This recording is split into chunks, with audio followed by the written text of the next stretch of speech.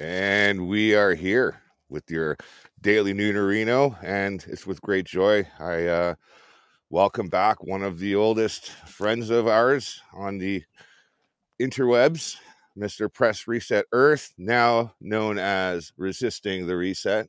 How are you, brother? Man, I'm good. I'm loving it. I'm loving life. I haven't been posting much, but I'm definitely living life. I just moved up here to New Hampshire, so just settling in, getting community here and, focusing on God and, getting everything right. Yeah, man. Yeah, that's the fundamental thing I think that we're all trying to look for now is truth, right? Truth, trust, and spirituality. In essence, that's the three key components, I mean, to a happy life, right? So, yeah. but they're all one and the same, actually. But yeah, that's right. And FYGP, you're back with us too. Thank you for coming along. Thank you so much for inviting me. So glad to be on. And as you can see, I got Press's Saturn mirror in the background right there. The Saturn mirror. Oh no. The Saturn mirror. Look out, guys. No, it has to be diamond. The Saturn mirror is it was like a square and a circle, and that's why everyone said it was a Saturn mirror or something like that. Yeah, right. Yeah. It was the cube. Cube worship. Yeah. All the occult symbolism there, right? That's what everyone would say. Of course, they were mostly joking, but because you're a shill. You're obviously a shill. yeah, that makes me a shill, right? Totally. Yeah, there was a lot of that going on back in the day. Remember, everyone was calling everyone a shill. It was like shilling for what? Like who's shilling? Like, yeah. I think you hit your mic, dude. Your mic's gone. Muted. Yes, you're muted. Okay, I was saying that. I mean, like in current times right now, like we've watched the disintegration of trust and the destruction of the truth by weaponization of language, creating a new victim class. We have a whole brand new type of victim from when we were doing this 10 years ago. Like it's pretty wild. I mean, what's your take on that, Press? Like, I mean, you and I, we've kept in touch over the years, but we really haven't in the last couple of years. We both had pretty interestingly busy lives watching things disintegrate around us. Just like to get your take, man. Well, I mean, the disintegration of truth is profound. I'll touch on that first. Like, I don't think we've ever lived in a situation where people just can't grasp what truth is. Like, there's so many differing opinions out there. It's like a split of because I do think in a way it's sort of a result of the real truth, the objective truth, things that we've been talking about for a long time about certain topics, you could even say like 9/11 truth or something like that, right? Right. That is coming, not that specifically, but things like that are coming to the forefront in so many different areas of society that the establishment didn't really know how to deal with it. So, and a lot of people didn't know how to deal with it, and so it's kind of bifurcated realities for people where one group of people are watching one movie or experiencing one reality, and then you have another group of people experiencing a completely different reality. And it goes down into like every aspect of people's lives. That's the most profound thing about it. Like obviously, like during COVID, I mean, it's just there's so many different things that you could bring up there where it was like, are you vaccinated or unvaccinated? And of course, we can't get into it too much. I think this is on YouTube, but a lot of people were saying that the unvaccinated were getting absolutely ridiculously sick, and they're all being hospitalized. Remember back in like 2021, and then a lot of people were saying that, of course, the establishment and the media was saying that at first, if you got the COVID vaccine, that you wouldn't get COVID. That was the narrative. And that's what they were saying. Yeah, and conveniently, everybody forgot that was the narrative, and that's how they rolled it all out, and that's how they got everybody to take it. Disclaimer time. Just disclaimer time. None of this here that you're about to hear is medical advice, financial advice, or any advice at all. We're just a couple of talking heads on the internet. Do your own research. It's all out there, even though they're scrubbing the internet daily. Anyway, back to you. Right. Yeah, whether or not it's effective and all that, just we defer to the authorities, the World Health Organization on that topic. Right. So, right. Bill Gates, of course. Yeah. Well, technically, it has to be World Health Organization here at YouTube. Yeah, I guess somebody on, I think it was actually Steven Crowder got a strike for quoting the CDC at one point because it contradicted the WHO.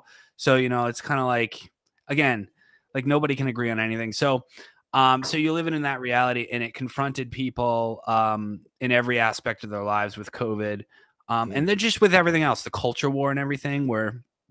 I mean, you could go on forever with these different bifurcating realities, or people are seeing one movie and the other people are seeing another movie, and even certain events or articles that really happen, that are really published, that are true, that one group of people don't even know about, and the other group of people know everything about.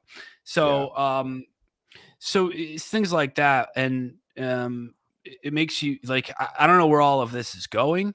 I actually think it's going toward a breakdown of civilization, for better or for worse. But what was the second thing you talked about? A new victim class? Yeah, it's a new victim class being created by changing changing the definitions of words, and then changing the legislation surrounding those words. So now things are like hate crimes, and new words are being classed as offensive, yet they just invent new words for those things, and then they get politically classed, right? And like I was saying, with like BLM, Antifa, it's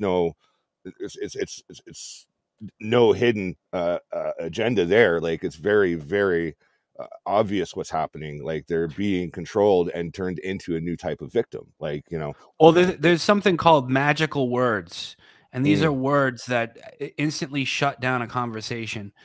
Words like racist, where it doesn't really matter what you're saying. If somehow they can just call you a racist, and then say you're an oppressor of the victimhood class. These, of course, basically the victim classes are everybody except white men. Essentially. And so, yeah. White, I mean, that's basically that's basically where they're going with it. That's where they are with it. It's not where they're going, but exactly. They've been long past that. Like, that is, So I remember as long ago as like 7 years in my travels, like seeing like city buses in like different countries, even like where like on the backs of these signs that have like these billboards that say like, hate is a crime. If you experience hate, call your police, and it's like they've already started preconditioning us to that victimless crime, right? And then like you let kids ruminate on that for 8 years or 6 years or whatever, and then it's total indoctrination, absolutely, right? But go on, continue. Yeah, well, that's an interesting point, that it's a victimless thing, because in some cases, obviously with an actual hate crime, it can be a victim crime, but now it's to the point where it's like, if you say anything contradictory toward what the woke ideology is, that is, to them a crime, and a hate crime, literally. And especially in Europe, FYGP, I know you're in Serbia, it's probably not as bad in Eastern Europe, but in the Western part of Europe, it's even worse, where you can actually get arrested for saying certain things that are deemed hateful in countries like the UK, and especially Germany. I think there was a woman who was arrested at one point for just saying something that could be deemed as quote unquote hateful. So, these are things that are being used to basically oppress the middle class in Western countries, because the middle class and upper middle class, or even lower middle class, right? The working class, most of them are just white, right? I mean, so you know, it's being used to just oppress the people. It's just a total excuse for the enemies to oppress their enemies, right? So the whole idea is this, right? There's formal and informal stories that or narratives that are playing out. The formal narrative is we have to defeat hate. We have to defeat the oppressors, the white middle class or whatever it is, you know, because they're just so hateful or whatever it is, right? They have privilege. And it's not even but the informal is really this narrative. The truthful narrative is like what's actually going on is that this is just a total excuse to oppress everybody. And so it's, you know, it's like it's just a lie, a convenient lie that the elites use to exercise power and to control like the conversation and to control speech on the internet and speech in public, right? So I think that's kind of what's going on. Maybe is it like that in Serbia, FYGP? Fortunately, not really. Yeah, it's Eastern Europe. Serbia, yeah, Eastern Europe is for sure a bit different, and you don't have that sort of social justice movement as present in countries such as Serbia as in Western Europe. Fortunately, I think that's a good thing because I right now study my doctorate in political science in Serbia, and it was a completely different vibe from where I was before, because before I was in Austria, and there you couldn't say anything against the establishment, and all you had to say is the European Union is amazing. And here in Serbia, I actually was at my class, and then we talked about the destruction of Nord Stream 2. And then I said, well, just a day after, a new pipeline was opened from Norway to Poland. And why is it going to Poland? It's because the United States is right now shifting their allies, and they want to make Poland the #1 ally because they think of Germany as unreliable, because Germany would like to do business with Russia. So in Serbia, I would say for sure the kind of the shutdown techniques that you see in Western Europe and in America, they're not that present, and you won't hear anybody calling anybody a racist over here for pretty much anything. Now, we do have some NGOs that are constantly invested in pushing through things such as the LGBT agenda. There was a big sort of fight against, some were for and some were against a gay parade in Belgrade.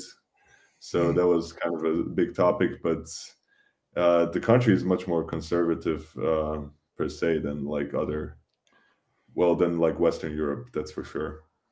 To comment on that, I was going to say that, like, at the risk of misappropriating all of Serbian culture, all the friends that I've made in the past, like as a child up to now, I've noticed all Serbian people that I've met were always already very politically inclined. Like they were already educated. I guess probably surviving a war did that to their culture.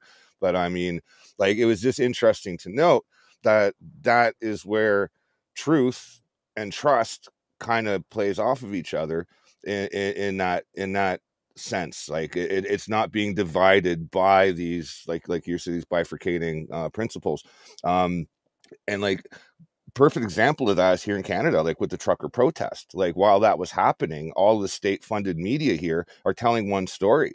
Like I literally had to either watch the live streams on YouTube, which by the way, a lot of good people did a lot of really good work, like just playing this shit live all day long. Awesome.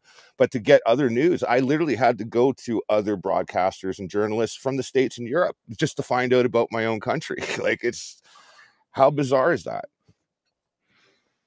Yeah, they've got their tentacles. Yeah, I was going to say they've got their tentacles everywhere. And it's good though that, some of these Eastern European nations, because I think a lot of them experienced, the Soviet Union and communism, and then some of them are recently had some upheaval, like Serbia, which, in the 90s, it was not so great there in terms of war and all that. So because of that, because we've had it so cushy over here in the West for so long. You know, it's like that old meme that it's almost played out at this point, where I think hard times create strong men create good times create weak men create hard times, right? Yeah, I just heard somebody say that to me last night. Believe it or not, I literally just heard that sequence of words played to me last. Like, that's just funny in conversation. It's so true. And I think maybe parts of Eastern Europe and just the different parts of the world are in maybe a different version, a different area of that cycle. But you know, the hegemonic power on the planet is the West. You know, Western Europe and the United States. It's really centered at the U.S. and the U.K. kind of, and so you know, that hegemonic power that has its tentacles everywhere. I think truly is on the verge of a collapse. And I think it's because we're in that cycle. A lot of people, some people call it like the fourth turning. There was a book written on it. What Streisand's generational theory or something like that. Yeah. Not Streisand. Fourth Industrial Revolution. It goes by a few names. Actually, well, no, that's different. The fourth that's a Klaus Schwab thing. No, okay. Streisand's, I think, generational theory, where basically what I just said, that meme, where it's every 80 years or so, you know, especially Western civilization experiences a catastrophe or a crisis, an upheaval that sort of resets everything.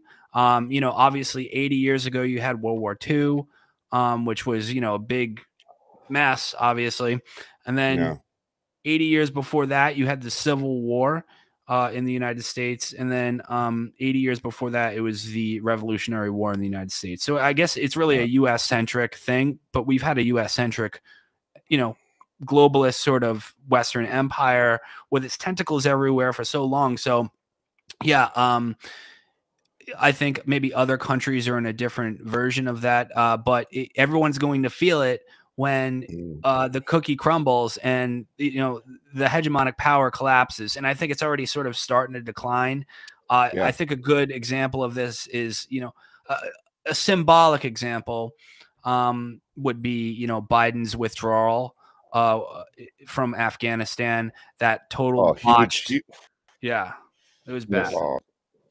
How much loss of life and like, I mean, present and future, like, is going to become of that. That was such a awful error in judgment, and that's the crime against humanity in itself, right there. What just happened there? There were so many other ways that could have been handled, and that was probably the worst one. Do people around the world like see that, like FYGP? Do you think like people sort of look at that, or when it happened, they were like, okay, this is not a good sign. This is like fall of Rome. This is not looking good. Like, I mean, it depends on which country. I think in Serbia, people are certainly experiencing the upheaval, and they are well aware that we are now transitioning from this unipolar world order to perhaps a multipolar one, where the United States will begin to lose power and perhaps land in a deep crisis. I would say that the crisis has already begun since a couple of years ago, probably 3 or 4 years ago. And before that, the United States was in sort of stagnation when it comes to power. So I would say that in Serbia, people certainly do see that. In other Western European countries, I haven't seen that much. People now are put back into sleep with all the propaganda surrounding Russia and Ukraine and China and Taiwan. So it depends on really where you are on the globe. But I think you're absolutely right on your estimation that the U.S. empire is coming to an end. And I think what the U.S. empire is tied to the most is actually the petrodollar. And once we see that unravel, we will have a huge global crisis that will basically reset the entire world. And I think you see the beginning of that when you have Saudi Arabia talking with China about possibly selling their oil in yuan, and when Russia is making all of those deals with other OPEC countries. Russia is in OPEC plus, and I think you will have at one point an alternative currency to the dollar for oil sales. And I think it's coming, but it's coming very sort of step by step. So I don't think the petrodollar will collapse from one day to the next, but I think it's on its way to losing its significance. Well, one big indicator too is like this massive transference of wealth from the U.S. coffers right over to the Ukraine, because you know the Ukraine will be in debt no matter what. So if the IMF or the Federal Reserve decide to destroy the dollar, period, that debt still remains, and that will tie into the next system that takes over. So like it's almost like rats. Well, it's exactly like rats leaving a sinking ship, if you get what I'm saying. Like that's my interpretation of it anyway. I don't know if you'd like to comment on that. No, certainly I believe that's the case. Now, what is going to happen with all of the Western elites if perhaps Western countries start descending into anarchy?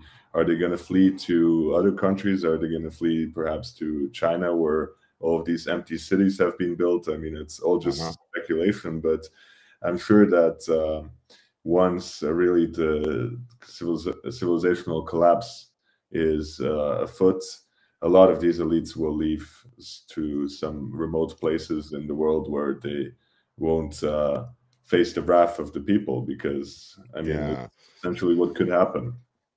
And don't forget too, like other countries that were, you know, considered I guess maybe nonpartisan. I'm not sure if that's correct or not, or if it's accurate, but like countries like Mexico, like the Mexican military has now been given carte blanche to handle policing, law enforcement, and a whole bunch of other internal policing activities. So like, and they're amassing a large population. Like they have a huge number of people. So like, I mean, just keep your eyes to the south there, Tom. Yeah. You know what I'm saying? Like, who knows? Who knows what is bubbling up in, you know, over there in that part of the world. So there's a lot of things happening right now. A lot of things are changing, like very drastically too. Yeah, also, I do wonder. Go ahead. Oh, yeah, I just wanted to add that Mexico actually showed interest in joining BRICS, and so did Argentina. And I believe that's right. There was another big country that was interested in joining BRICS. Turkey, actually, yes, it was Turkey, and possibly Iran. Now, Turkey is a member of NATO, and they had aspirations to join the European Union. So they weren't members, and they weren't members until their government got basically just completely wiped off the face of the planet. Oh yeah, I remember that too. But Turkey is not a member of the EU yet, and obviously for the EU will never let in Turkey, because otherwise Turkey could just let most of the refugees that are sitting on the Syria-Turkey border into Europe, and they're doing it already. But if they were part of the European Union, it would just be on a much larger scale. So that is why I think they'd be stepping on their own tits there. Yes, like if they did it that way, you know. So in terms of all of these regional powers coming together, creating a world order that is actually not based on might makes right, which has been the world order that has existed so far, with the unipolar moments that we had ever since the 1990s. I don't know what the future will bring, but I would say that a more balanced world system is certainly good for everyone. There will be less wars, because no country will have the power to invade others, such as the United States has done in the last 30 years. It's gonna suck for us. It's gonna suck, but at least for a while. Like because here's the thing, right? Well, I don't know about Serbia. Might be like fine, or maybe not so much, but especially like Americans and the UK and stuff like that, Canadians, when the US is the petrodollar, and they're printing all this money, accruing the national debt, I mean, it's just a free for all at this point. It's almost a joke. I don't know if anybody takes it seriously anymore. I think that's part of the reason why BRICS is strengthening. I think, you know, the other countries are seeing this and they're like, okay, this is bound to like just flop. I mean, $31 trillion in debt. And if you look at the US debt clock, you can like go to the website. I think it's usdebtclock.org or something. I don't even know. If you type it in Google, you'll see how fast it's going up. It's unbelievable. So I remember I just did like a live stream about it a year ago, and it was at like 27 trillion or something. And now it's at 31, I think it is. And it's just, you know, trillion is a lot of dollars. yeah, you think so. And when they're just like haphazardly, nonchalantly giving money to Ukraine, $100 billion here, $100 billion there. And meanwhile, we're going to raise taxes on the American middle class, and we're going to hire 87,000, you know, IRS agents. You start to think like, okay, these people really don't care. It really is like the Titanic is sinking. They're grabbing all the silverware and they're grabbing everything they can before it sinks and just looting the country dry. And that's exactly what's happening. That's why nobody cares when they print $100 billion and gives it to Ukraine, because they know this is a sinking ship. It must be. Is it even possible to get out of debt when you're $31 trillion in debt? I mean, does anybody not look at that and just think this is a joke? It's literally like a laughing stock, you know. It's like a clown, like we're all wearing clown suits here in America. We might as well. We have a president who can't talk. You know, he literally shakes hands with ghosts. he shakes, like, he literally, I mean, he is random ghosts' best friend. Like, all these ghosts just love him, and he's shaking their hands, and he's talking to people who aren't there. He's stumbling, he's mumbling. And so, you know, that in and of itself, again, these things are symbolic, but they have so much meaning, right? The fact you don't think, see, this is where like more spiritual perspective comes in. Like, God's trying to tell us something here. When you know, this guy, when you have decrepit old Joe Biden, like I could never imagine that would ever be like the leader of a country leading the United States. It's kind of like this omen, right? And it really is telling us something. I don't care what anybody says, right? Like, God is telling you, like, this is a sinking ship. Like, just look at this guy. He is the symbol of the United States, right? And so, you know, that has a lot of meaning to it too. And then, yeah, with them printing all this money, it's just, it really is ridiculous. But the I think the plan, well, I think there's just so many conflicting plans in a way where they all want to roll out CBDCs, right? No matter who it is, right? If it's the Fed, if it's China, if it's the BRICS nations, eventually that's the goal. And CBDCs, the problem is, of course, their central bank. Could you break that down? Yeah. CBDC. Could you break that down for the listeners? Yeah. It's a central bank digital currency. So it's kind of like crypto, except crypto is decentralized, and there isn't one centralized unit controlling the issuance and the supply of the currency. You know, with Bitcoin or Ethereum or Cardano, these cryptocurrencies aren't necessarily controlled by any one person or a group of people. It's decentralized, and that's all regulated by open source code that everybody can read and see, and everybody's on the same page. And so it's very transparent, it's very decentralized, whereas a central bank digital currency is basically a currency that is owned by a central bank, which is controlled by the government, but really it's just a group of private bankers who have hijacked the money supply of the government. And they basically have a central point where they can control the issuance and all different things relating to the currency. With CBDCs, they'll even be able to program the currency to do certain things or not do certain things. So one example of that would be to program a CBDC, a U.S. Central bank digital currency, to have an expiration date so that you're encouraged to spend it before a certain point. Another FedCoin has offered that. We were talking about that last night, in fact. Yeah, go on. Which of course you'll have the Keynesians and the sort of more pro-government people say, well, that will encourage people to spend and it will boost the economy. That way they can control the economy. Haven't you heard of the free market? Like, that's what controls the economy. Like, you don't want these central planners controlling whether or not your money has an expiration date. That's ridiculous. Well, are these people gods? They know better than the invisible hand of the free market? Of course not. Like, it's crazy. But like, so, but they can also program like carbon credit. So, in your paycheck, there's only a certain amount of your money that you can spend on, I don't know, like beef, for instance, or chicken, or eggs, because they don't want you eating these types of things, because they claim cows fart too much and chickens produce too much shit. So they would, the whole argument is that will cause global warming. So these are the things they want to do with these CBDCs.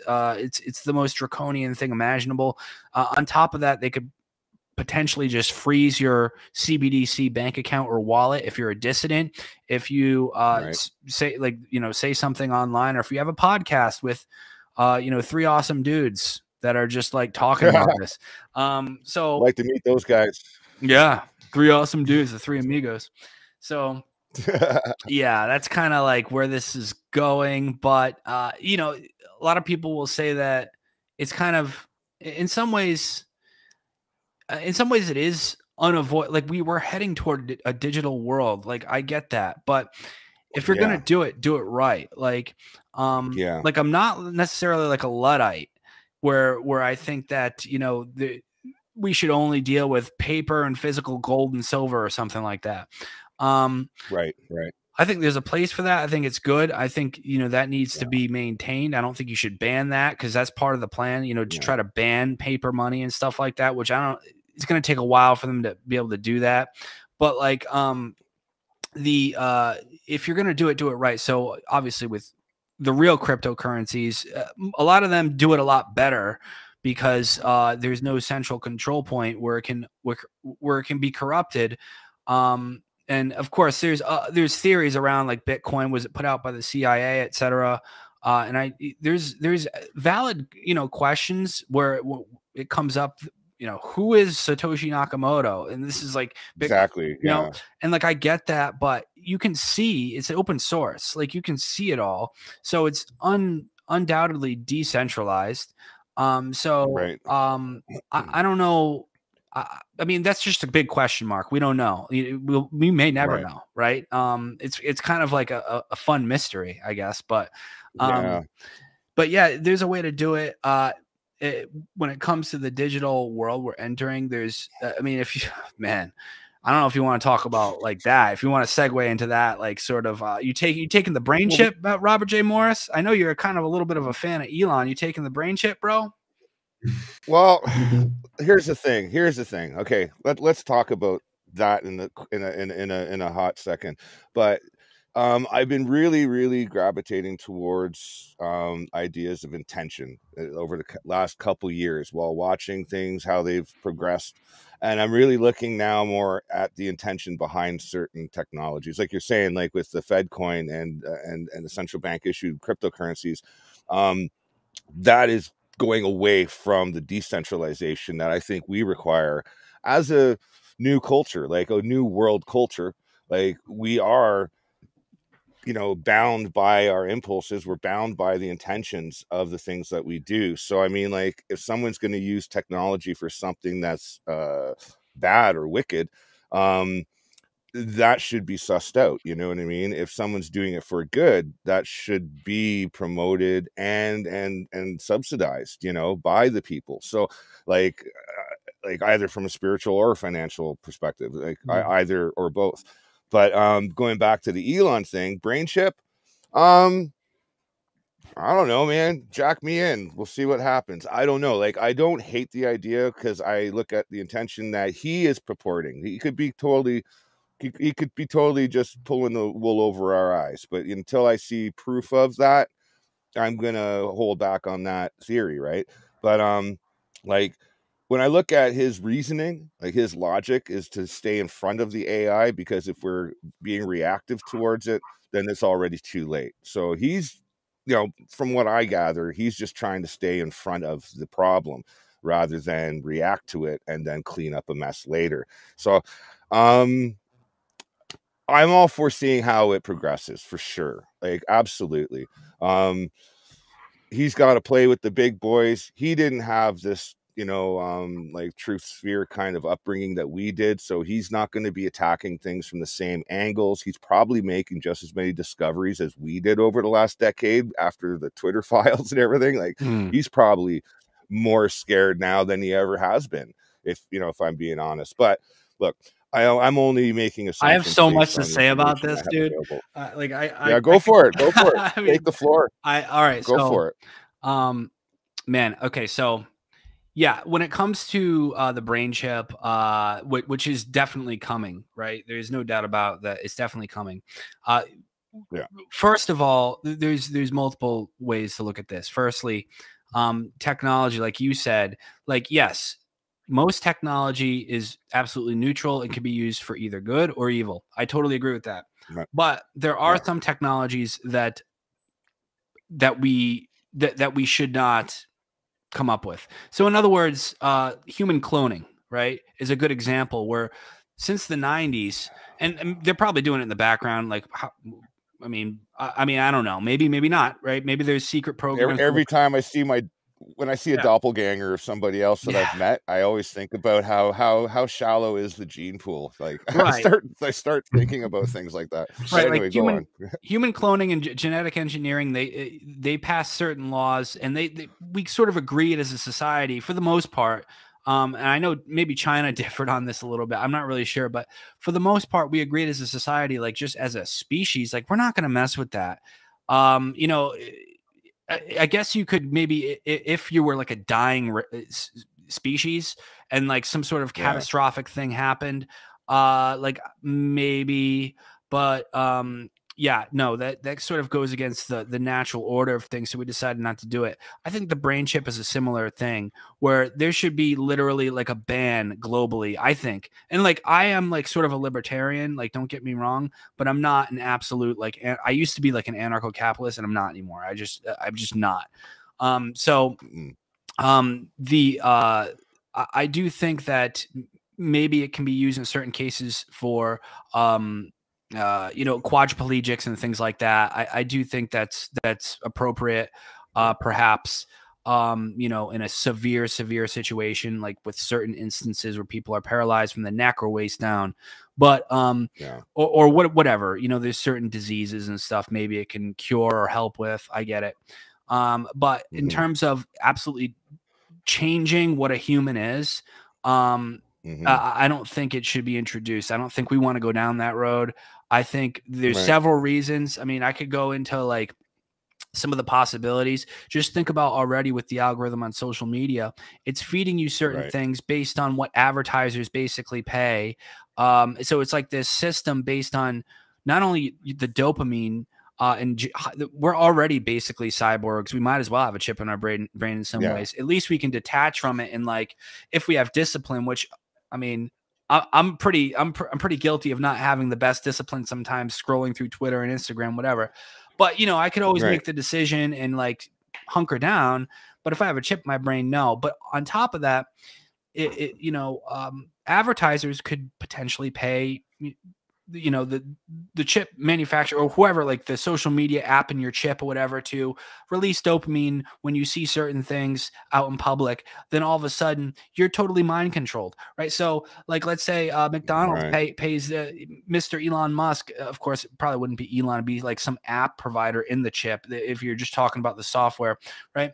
That, you know, every time you look at you know, Five Guys, the restaurant, or McDonald's or something, that all of a sudden you get hungry, it triggers the thing, and then you just have a bunch of fat, you know, McDonald's laden idiots running around mind controlled, right? So like these are the types of possibilities you got to think about. On top of that, like, oh, like, you know, theoretically it could evolve into a situation where you have like an elite class, or the only ones that can afford it or have access to it. And then all of a sudden you have these sort of people who have instant access to all the information in the world without even having to look or type it into their smartphone. And they're like superhumans, or, you know, they can augment or like read people's thoughts or weird stuff like that. So like, right. you know, that I just don't think we should go down that road. And then on top of that, what was the second point I had? Elon Musk. Oh yeah, Elon Musk, good or bad? I mean, I don't know. Like, you know, so it's one of those things where, well, second, okay, Elon Musk, right? His whole justification for this is, yeah, we need to get ahead of the AI, right? He's so afraid of AI. That it's going to take over and just control everything. So we need to jack into it, right? So that makes sense. Okay. That on its face really doesn't make sense. You're basically giving the AI a backdoor into the most inner, deepest parts of your psyche, your brain, and just letting it run carte blanche on you. So that's not good. But secondly, I'm not even convinced AI is a threat. I actually think like AI is going to get better and better. Like, I get that, but the rate at which it's going, first of all, AI is programmed by a bunch of Silicon Valley dudes who, first of all, it's, if you look at the AI right now, the algorithms, how do I say this? It's based on what gives you the best dopamine hit. That's it. So if you look at the algorithms, it's based on human interaction dopamine, and a lot of that for the majority of people, and sometimes I'm one of them, is just funny cat videos and stupid stuff that is meaningless. And let me tell you, so AI is going to reflect the programmers and the majority of the population, and I think where those people are heading, like this negative feedback loop, where the AI and the idiots who are just clicking on whatever gives them the next dopamine hit will cycle itself into oblivion, and it will become irrelevant. So that's kind of like where I think where AI might be going. And then meanwhile, the people who kind of see the whole thing for what it is, people like us, for instance, will rise above that. And so I do think you're just going to have like this, like the AI, it will deem itself irrelevant because most people are dumb, and it will placate to most people's dumb, just mindless, playful, you know, dopamine. So yeah, mucking around and just yeah. It's the same kind of thing with it's the same kind of thing with like not doing your job because you're too busy watching YouTube videos, right? You're just looking for that next dopamine hit, and you know, in lieu of what you're supposed to do. Well, and plus, Elon Musk is the Antichrist. That too. No, just kidding. Oh man, I love your Facebook post. Yeah, I mean, yeah, I sometimes I go hard, man, and like I do that on Twitter too. I'm to blame for that too a lot. I kind of like poke the bear a bit here and there. Yeah. I got put in the Twitter jail for making a comment to Pink. Oh, really? Pink, the artist? Yeah. Wow. Yeah. Well, I didn't even know. I won't say what existed. I said. I'll get de-streamed if I say it out loud. Poor Pink. What about you, FYGP? What do you think about regarding the brain chips? Well, I'm not gonna take it. You taking it, bro? You taking the Elon chip? No way. I'm taking Neuralink. No way. I mean, I don't want anybody looking into my thoughts and then arresting me for thought crimes after that. Right. Or I don't want any AI sending me advertisements for I don't know, Jordan shoes I want to buy, and then going broke because the dopamine forces me to buy all of the Jordans that are out there. No, I don't want to do that. But if it means I would have to hide in the woods, if the chip becomes mandatory one day, I will probably hide in the woods. So you can't hide in the woods. Those drones will see you from 30,000 feet. Yeah, the Amazon drones, and they will deliver the Jordans. Yeah, the Amazon drones. We have a delivery. So, jeez Louise. Yeah, it just seems like a dystopian sort of novel, this brain chip. And as you said, with the dopamine hits, I mean, you already see it today. You have one part, you have a lot of, with one part of the whole population that is totally addicted to social media and just is scrolling through their phones every single day, just wanting to get the next dopamine hits by watching the next posts or funny videos. And I guarantee you, all three of us are guilty of it too. That's the sad part. Definitely. Yeah. I'll tell you what, guys. I'll take one for the team. If I lose my arms and legs, I'm getting the chip. Yeah. I don't even think I get the chip then, dude. I'm just too skeptical. Although I can't put my head in the jar like Futurama. Like, yeah, I would possibly. I don't know if it would help, perhaps with cognitive ability in your later years. Perhaps if I ever get dementia or anything, then maybe, because I mean, I'm a fan of that. I'm a fan of that. Like, I'm a fan of the idea of reconnecting somebody's spine. Like, I like the idea of, like, you know, getting motor control over a prosthetic arm. Like, I like those ideas. Those things sound reasonable to me. They sound like they're functional, they're productive, and they sound like they're helpful. You know what I mean?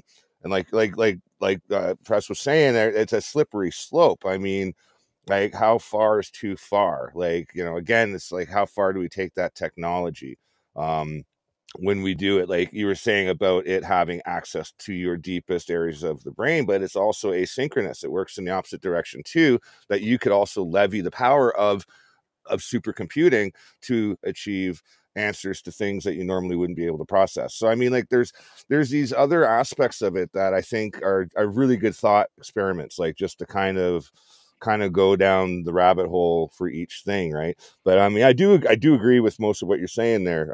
Like, I mean, in terms of where it could go wrong, like, it's you can't put the toothpaste back in the bottle, you know, like or in the tube rather. But hey, I mean, technically, maybe you could, but it'd be really hard. Like think about like toothpaste, putting it back into a bottle. I'd have to like get another bottle and like try to, you know. But no, I get what you're saying. Yeah. So for me, there's a rational perspective of why I've never taken it. There's also a spiritual perspective, right?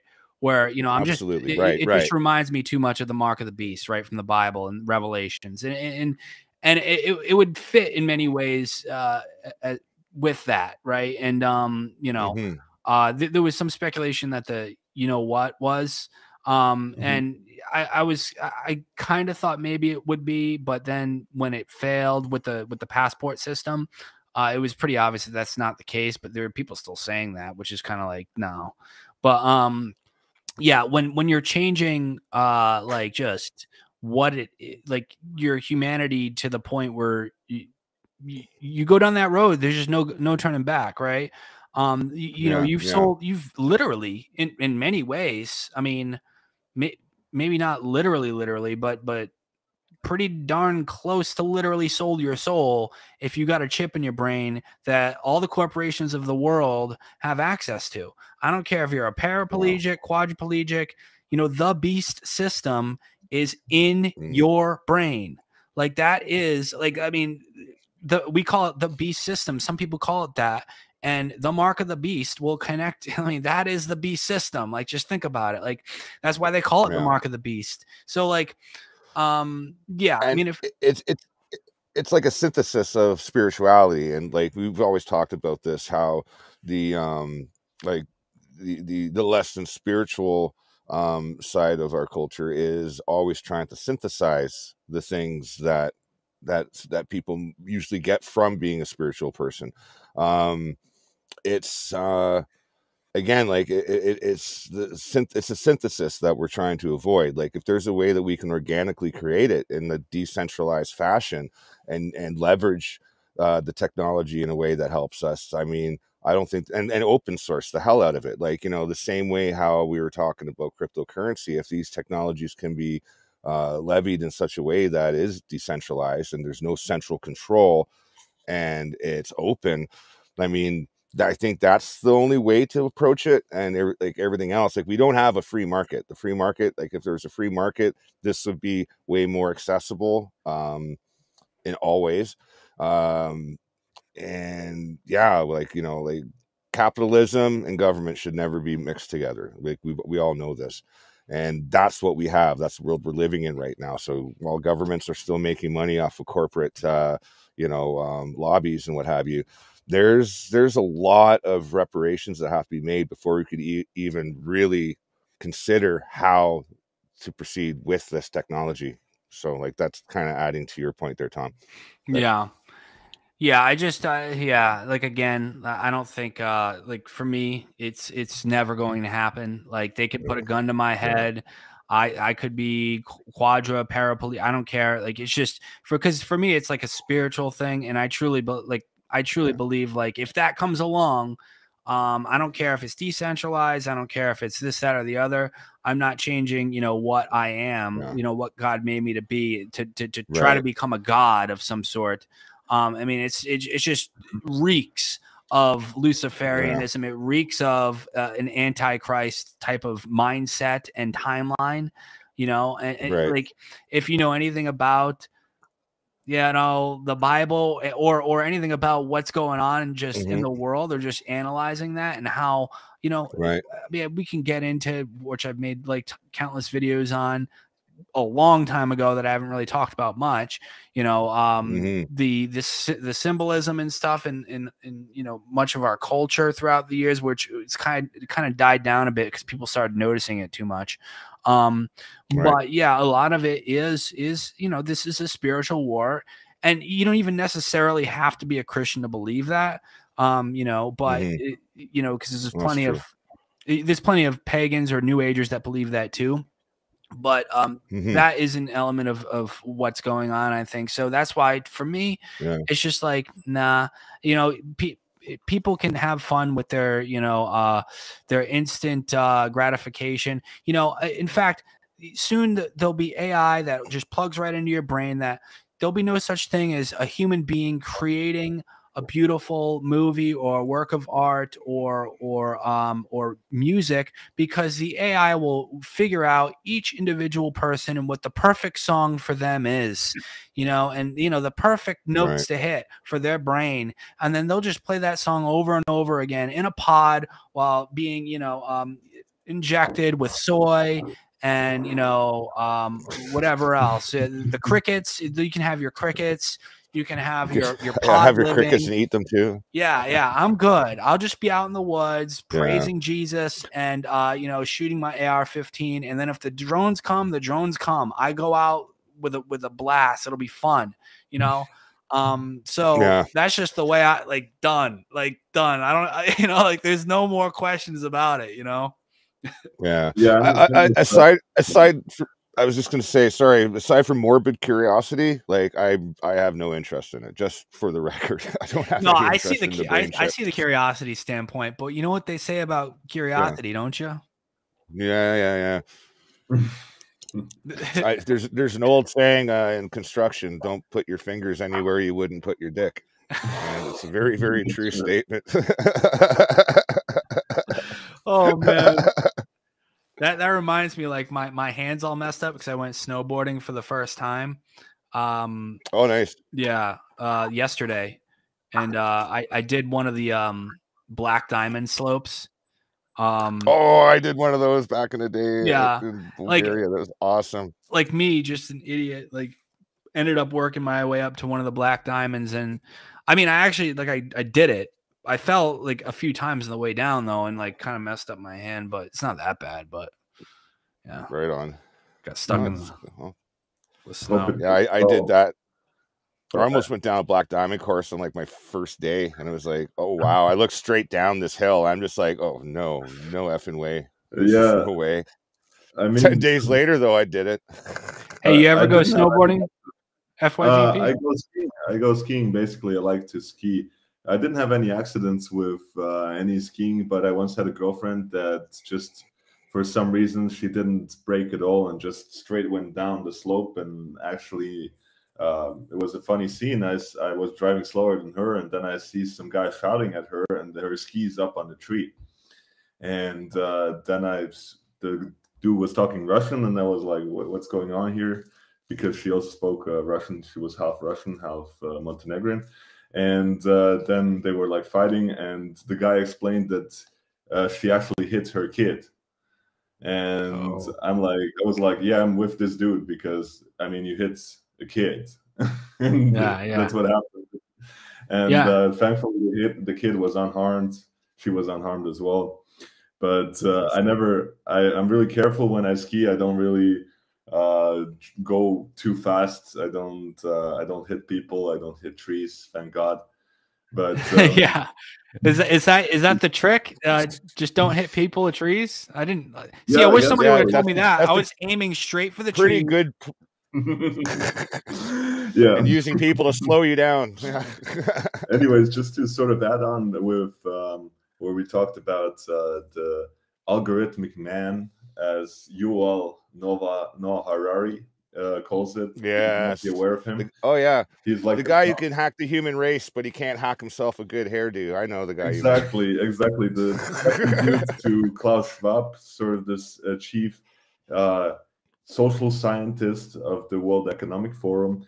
Basically, what he said it's all about, it's the human quest for achieving immortality, the quest to re-engineer human beings to be happy all the time, and the quest for godlike powers.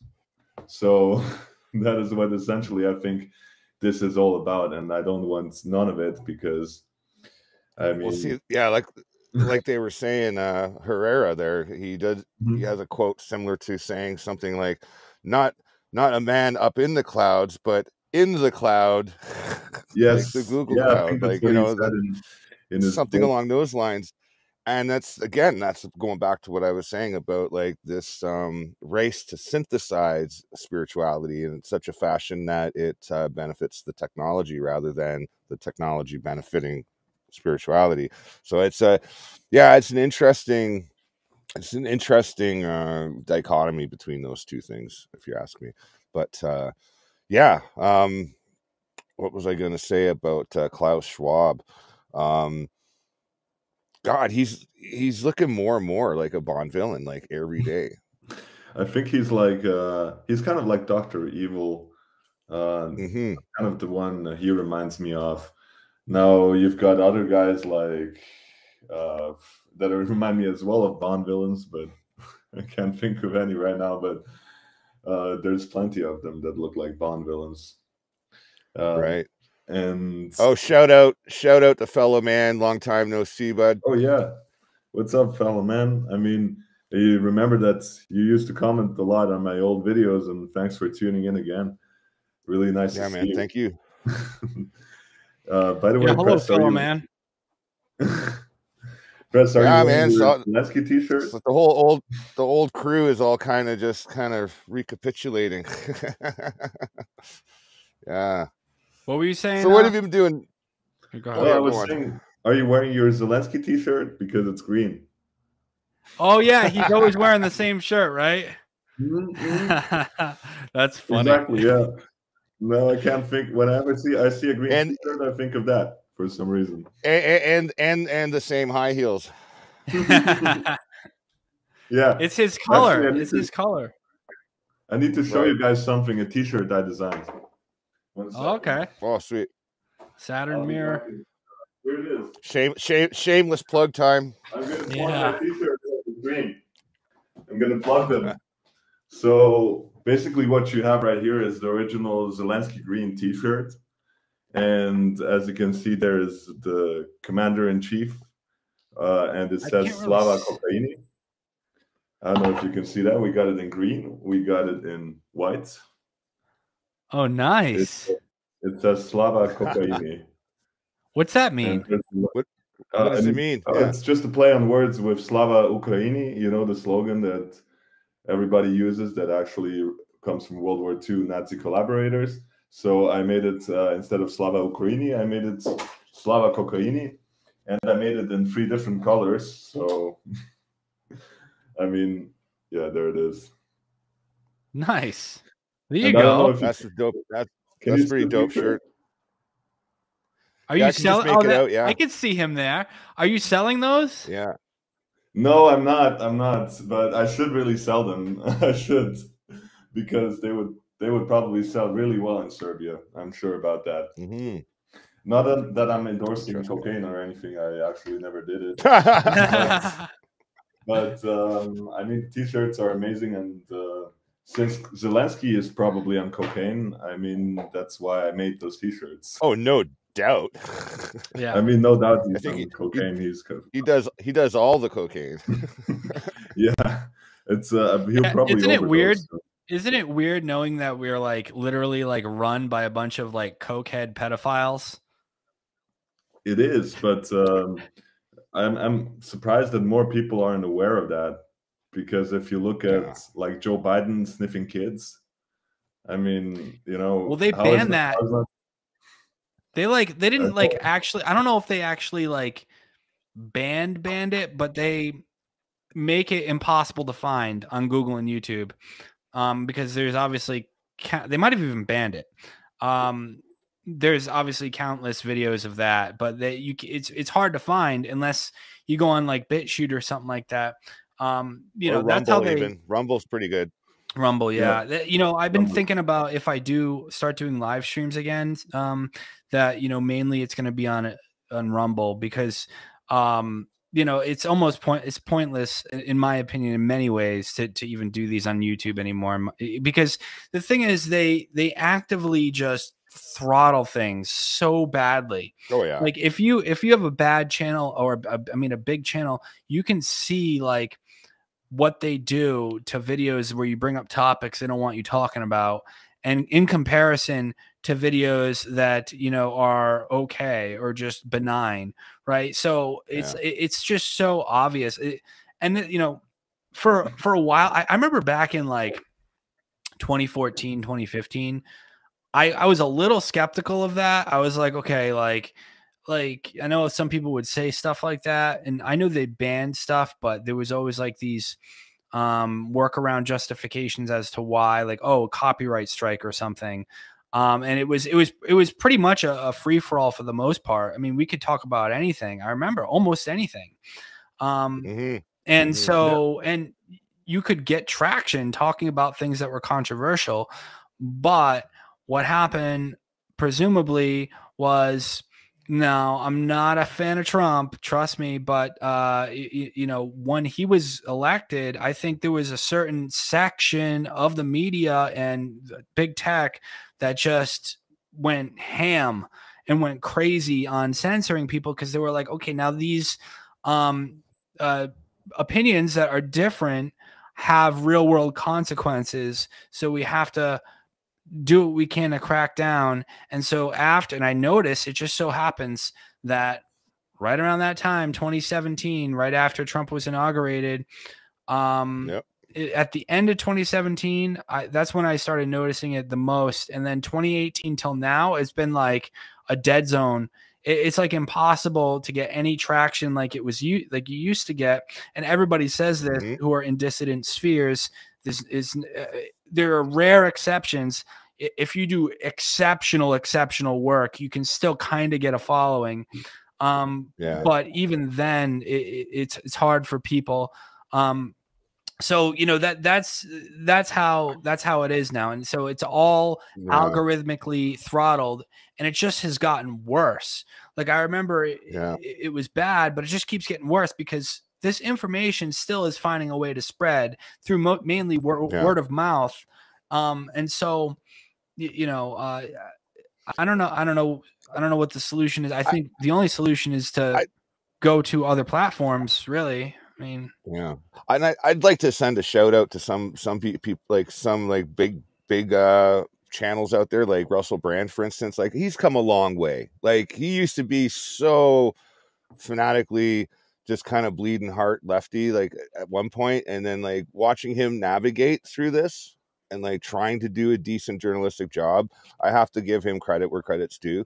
Like you know, he's been on a bit of a journey. He doesn't know all the ins and outs. He's not perfect, but at least he admits that. You know what I mean? And that's like, I mean, that's to have people like that in our camp is probably better than not. You know what I mean? Like, exactly. I don't know. What is your take on that? No, I agree with you absolutely. And unfortunately, you know, that you had to sort of have a following to even survive the censorship. And for the people who didn't have that, unfortunately, they're stuck with 30 Right. views. But people such as Russell Brand or Jimmy Dore or Glenn Greenwald or Matt Taibbi and other journalists, they do exceptional work in many cases, and I support them for sure. I mean, just talking about Jimmy Dore, I don't know if you know him, but he used to work for TYT actually, and back then, no way. back then, Oh yeah, he left them, didn't he? He yeah. left them, didn't he? And Yeah. back then, actually, I sent him a Twitter DM, like basically saying, "You're full of shit," and this and that. And he actually responded and blocked me. So that was hilarious. I mean, if that's where that if goes. you could unblock me, I would definitely send him a couple of messages how he has come a long way and that he has woken up to many things that were going on. His coverage of vaccines and COVID was exceptional. I don't think any bigger YouTube channel had that sort of coverage, and more power to him and people like him, because they're also fighting the system. A lot of good comedians out there too. Like recently in the last couple of years, I started watching JP Sears a lot more, and he's just a really good parody artist. Like he's brilliant. Somehow he's kept in front of the algorithm by just like doing like the we lie to you news and all this and that. Like, great stuff. Like, you know, and that's the kind of creativity that we need to start, I think, looking at doing in order to get the word out. I mean, like, we have to change gears a bit, and like, you know, what we're doing now is great, but we have to kind of up the ante a bit, you know. I agree. You know, I agree. And I think comedy is one of the best ways to reach people. And now I see like mostly none of my videos get views. They get like 30, 50 views. But I uploaded actually a parody song surrounding Ukraine, where I just took an Albanian song from like the 90s. And the song is like, "Thank you, USA. You are my best friend. You're the peacekeeper. You're the legend." And that's basically the chorus of the entire song. And I just put Ukraine images over it, and it got like 2,000 views. So if you do good comedy, then you can break the algorithm. I think that's where I think we love you, Zelensky. You know, just make every now and then just make a pro like system like chant or something. Yeah. That'd be do like a Marilyn Monroe, like a happy birthday to you thing, like hack the algorithm. Yeah, throw out like a pro Biden song or something like that every now and then, or you know, make sure you put your children on puberty blockers if they identify as the opposite sex. You know, I don't know if you know Alex Stein. I don't know if you have seen videos. I mean, they're just hilarious when he goes up to city council meetings and just acts like, for example, once he was a recruiter for the Ukrainian army, and then he just walked up and said to everyone, "Is anybody willing to sign up for this for World War III? Because we need every single one of you on the front lines." And he handed out a paper to everyone on the city council, and nobody would sign it. So that kind of stuff I really like, and he really is very good at what he does. He's just the court jester, that guy. I do like his content. I saw him going around to like people holding pro-Ukraine signs or protesting for Ukraine or something like that, or supporting the war basically, and he was going up to them with his colleague, this guy, this like black guy with like no shirt, like scraggedy, and he's like, "This is Tyrell, my wife's boyfriend." Whatever his name is. And he's like, "Will you please give him money? He's homeless. Like, will you donate money to him instead of Ukraine?" And they're all like, "No." So it shows the hypocrisy. But I No, mean, that was like, hilarious. yeah, Didn't he crazy glue himself to a pole too? I don't know. He's done I don't know. done No, that's so another much. comedian. But regarding that Yeah. video, the funniest part was when the Ukraine, like when he said like the homelessness problem is much worse in the US than it is in Ukraine, and pro-Ukraine guy was like, no, because Putin has been bombing people's houses, and then he responded with like, but Ontario's never had a house. Right. Yeah. Yeah, he crushed it. He crushed it. Like Yeah. he's just very in the moment. Or how about the one with AOC, with the super popular one, the Big Booty Latina, and Yes. and then there's a video of her like complaining about it as she like goes up the steps and saying like, this guy just basically harassed me or something like that, and you could see him in the background waving like this. You can see him like at the bottom. He's like, hi, and she like in her video that she posted, and it's just like an iconic image of this guy in the background. I mean, just photo bombs it, right? yeah, and it's just, yeah, he does some really good work like that. Yeah, there's a lot of people doing good work, and so like a lot of them are able, either they already had a following or they do exceptional work, like somebody like Alex Stein 99, where he wasn't known before like 2020. I think he came out in like 2020, late 2020, something like that. And he actually I think he was in a couple of reality shows, actually. If you listen to some of the interviews that he's done, that he has like a career of being a comedian and stuff like that. And he's very open about it. And so, but he wasn't very well known though, but he, nobody else was doing the things he was doing to the degree he was doing it. So you can still get attraction if you get traction on social media doing dissident work, if you do exceptional work, or work that nobody else is doing. But if you're just providing good content and dissecting things in an accurate way, it's going to be really tough for you if you're a dissident to really get any traction. And it's just the way it is right now. So I think people are probably better off. Maybe Twitter will link some sort of video platform. Well, it might be a little easier to do it on Twitter. I don't know. Like, there's been talk. I don't know if it's rumors of them doing a partnership with Rumble. It's probably rumors, but I don't know if that's actually going to happen. But now they have Twitter Spaces, which is kind of cool. But Twitter's kind of a funky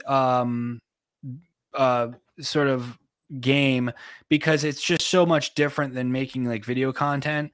And there's like kind of an art to it. And I was never really that great at Twitter. It's just kind of shit posting. That's what I kind of do. And sharing interesting info. But, in terms of like constructing really good tweets that provide value, I'm not that good at that, to be honest. I'm good at shit posting and sharing info and just, screwing around. And you can still get a little bit of a following even doing that. But there's definitely an art to Twitter.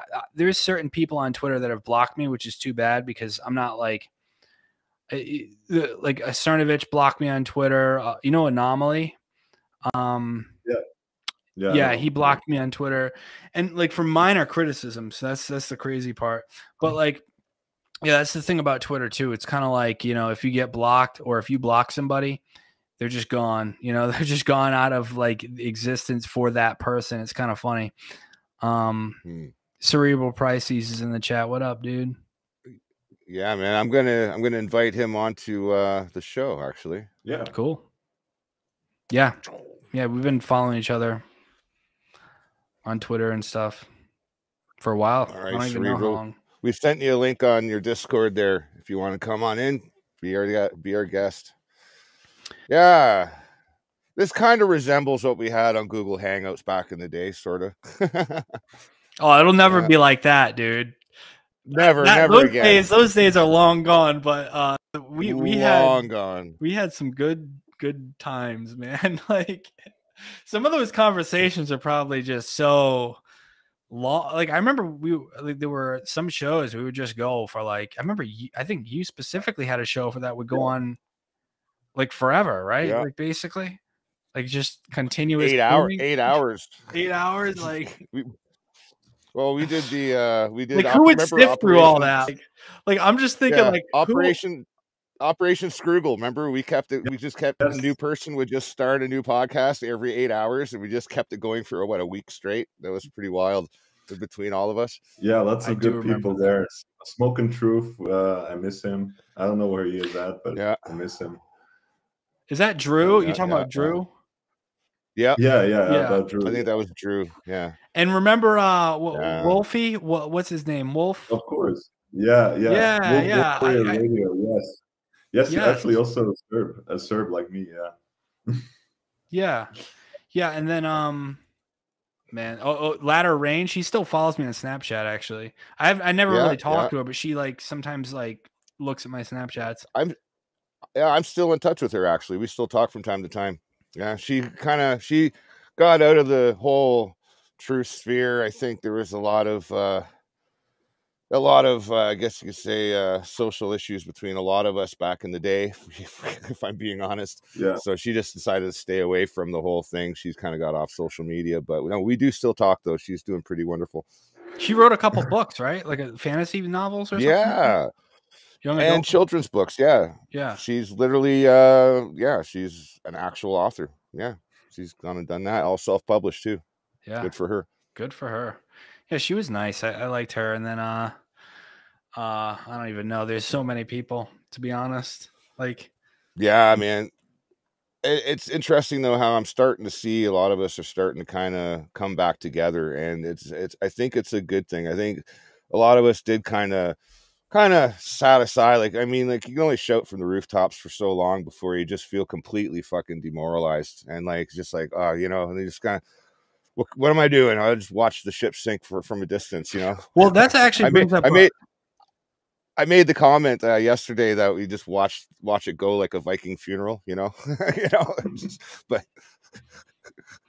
yeah, I mean, that brings up a good topic.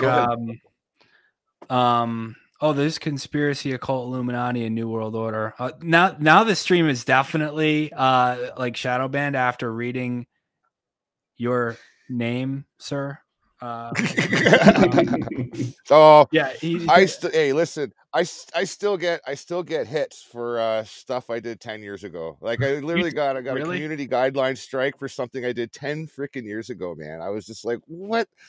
Like somebody just bounced into my channel, found this thing I wrote or did, and then sent me a community guideline strike. It's like, oh man, I've had so much old material removed for that, and it's like then I get grounded for a week or 2 weeks, and then I can't stream, and then it's like, okay, fine, I get back on, and then something else I did 10 years ago gets found, and then they freaking do it again.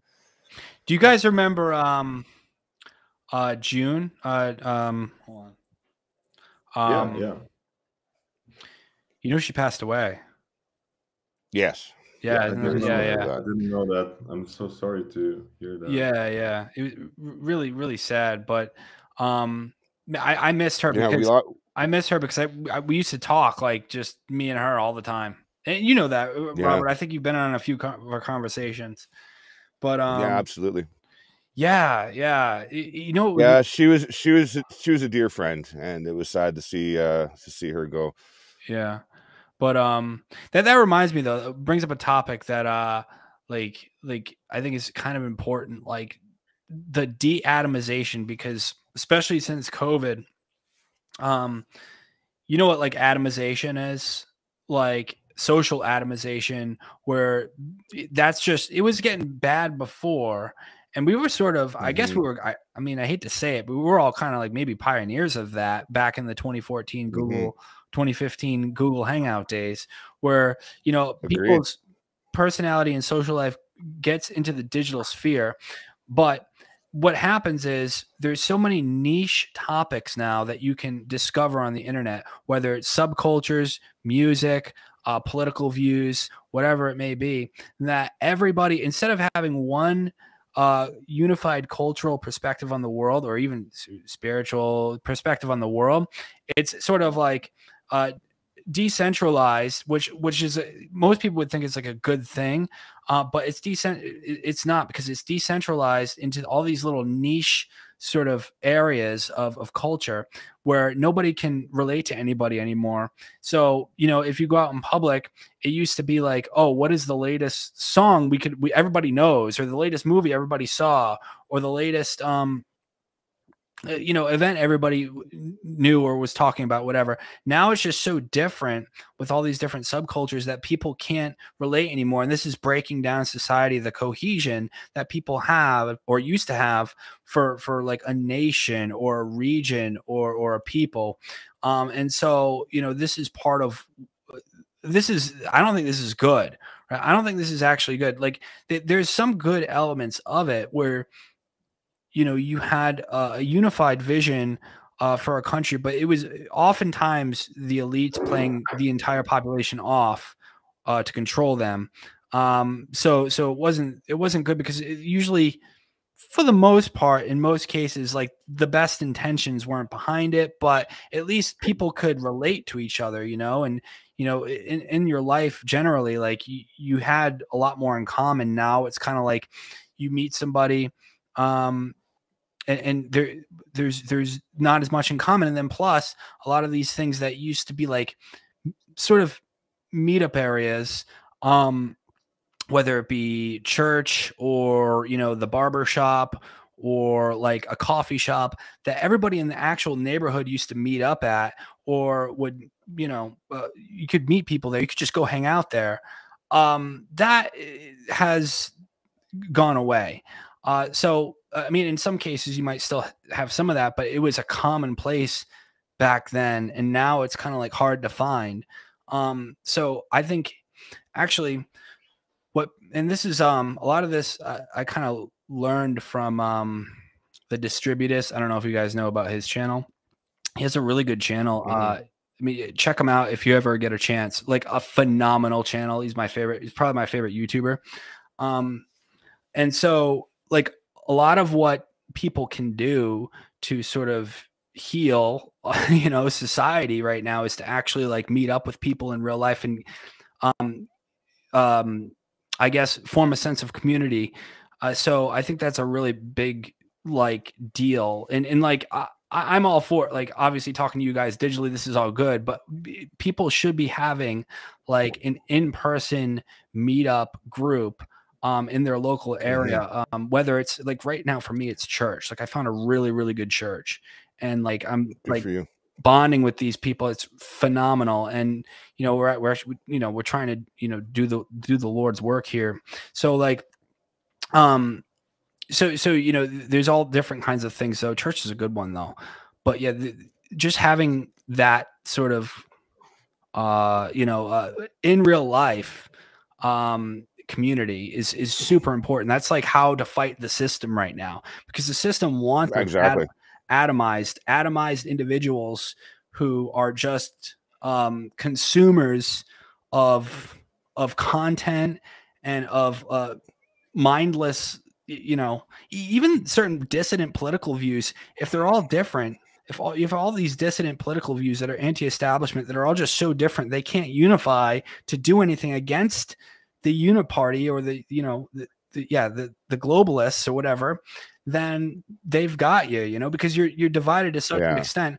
I mean, even as we're talking, like it's coming to my mind, like guys like Russell Brand, where it's like, let's say all you did was watch Russell Brand every day, and like that's great, like at least you're somewhat awake. But you know, whereas somebody who becomes it it becomes an echo chamber basically. And we saw that throughout 2014 to 2017, like the spread of topics and spread of subjects, and the echo chambers just increased in numbers. Like instead of being a unified front, everybody was too busy arguing over points of their own area of knowledge rather than trying to learn from each other. It was, well, that's not actually thing. That's not an echo chamber. That's I think echo chamber would be like defined as a bunch of people who agree. But yeah, you're right though. You know what I mean? Yeah. Yeah. Like sort of a reverse echo chamber. Yeah. And from the old days, Cerebral Pisces is with us. How you doing, brother? I'm doing good, Robert. How you doing?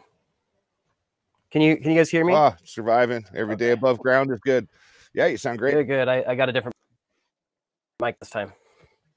Ah, Apparently, cool, I wasn't coming in clear, but I'm using Restream. The audio is better here. I had some audio issues with my OBS, so I just figured instead of using a complex system, I just kept it simple for this. But agree with you. Hey. Resisting the reset. I want to call you Press from the old. Yeah, you can call me Press. It's good. It's cool. I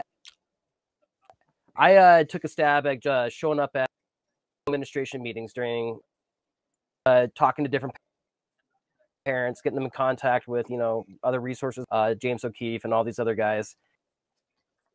And I am together and just kind of trying to inspire people because they were starting to meet up, go up to the politicians down when they're meeting in session. Last Monday, a bunch of them called out, and Denver's gotten so dangerous, so it's really hard for us to go down there with camera gear and everything. I'm not going to go second of all because I can't carry my firearm on the Capitol grounds, so it's not going to be. It looks like LA now down there. It's tent cities everywhere. It smells like urine and shit.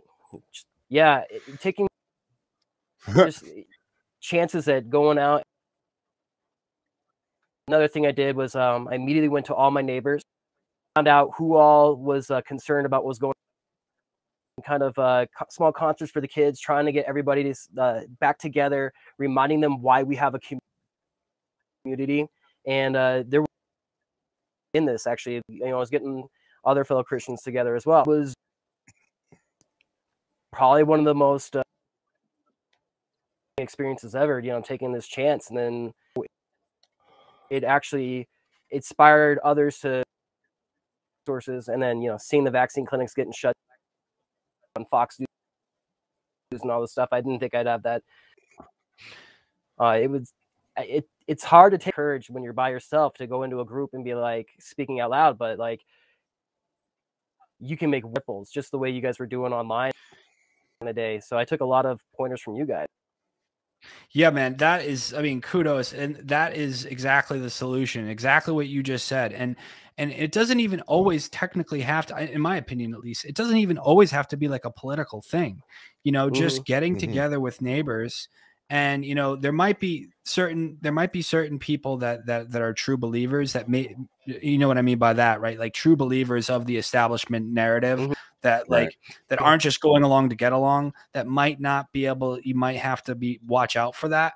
But like, but other than that, really, I mean, the political action is great too. And especially like faith can be such a great unifier. And that I think right now, like, especially in America, I think that is a part of the solution. People, Christians specifically getting together and, praising God and doing God's work. Like, you got to put yourself out there though. Like, especially if you don't know anybody, that's the thing. Like, I've said before, I just moved up here. It's really been like 4 or 5 months now. So I can't say that I've just moved up here anymore really, but I keep saying that. I gotta update my stories too, because I've been getting more. I gotta update my thing. Like it's getting more and more like, no, you didn't. Now you're like kind of. But like, so like part of it was trying to find friends, like,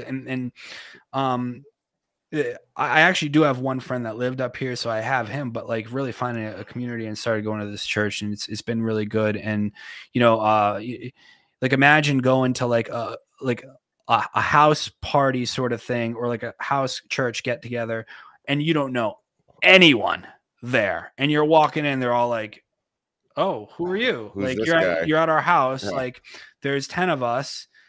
Yeah, it was intimidating, but I did it, and I made like good friends with a lot of good people, and now it's all good, So it takes putting yourself out there, but it's things like that. Even like interest groups, and a lot of this can be organized on social media too. Like you can use that as a tool, but that's the thing. the de-atomization has to occur, and a lot of it could be organized. These are supposed to be tools, right, that we can use to our advantage, that will, you know, help us be better humans and help us live a more fulfilled life instead of being slaves to the technology and becoming atomized and just, you know, this individualistic consumer that has nothing in common with anybody. So I think that's sort of the next layer of this, of where this is going. You know, like a lot of people will say, like, what's the next? You know, it was COVID, and before it was, you know, all these psyops and all these other things. This is a Trump thing and all this. Like, well, no, the next like phase of resistance isn't trying to get the word out on YouTube like we were in 2015, right? I don't think. I mean, we can still do that, but I don't think that's like the what do you call it? The tip of the spear. I think it's in-person meetups. I really do. And a lot of it is going to be political, and a lot of it's going to be faith-based, and even just the general interest thing too. But and just local aspects, like, you know, road building, you know, who's doing this in town, like dealing with some local issues too. Like, I want to plan on doing that here as well, like have like a sit down podcast with the community and discuss community stuff, you know. Getting some feedback. Sounds like you're DJing yourself. What's Is that me?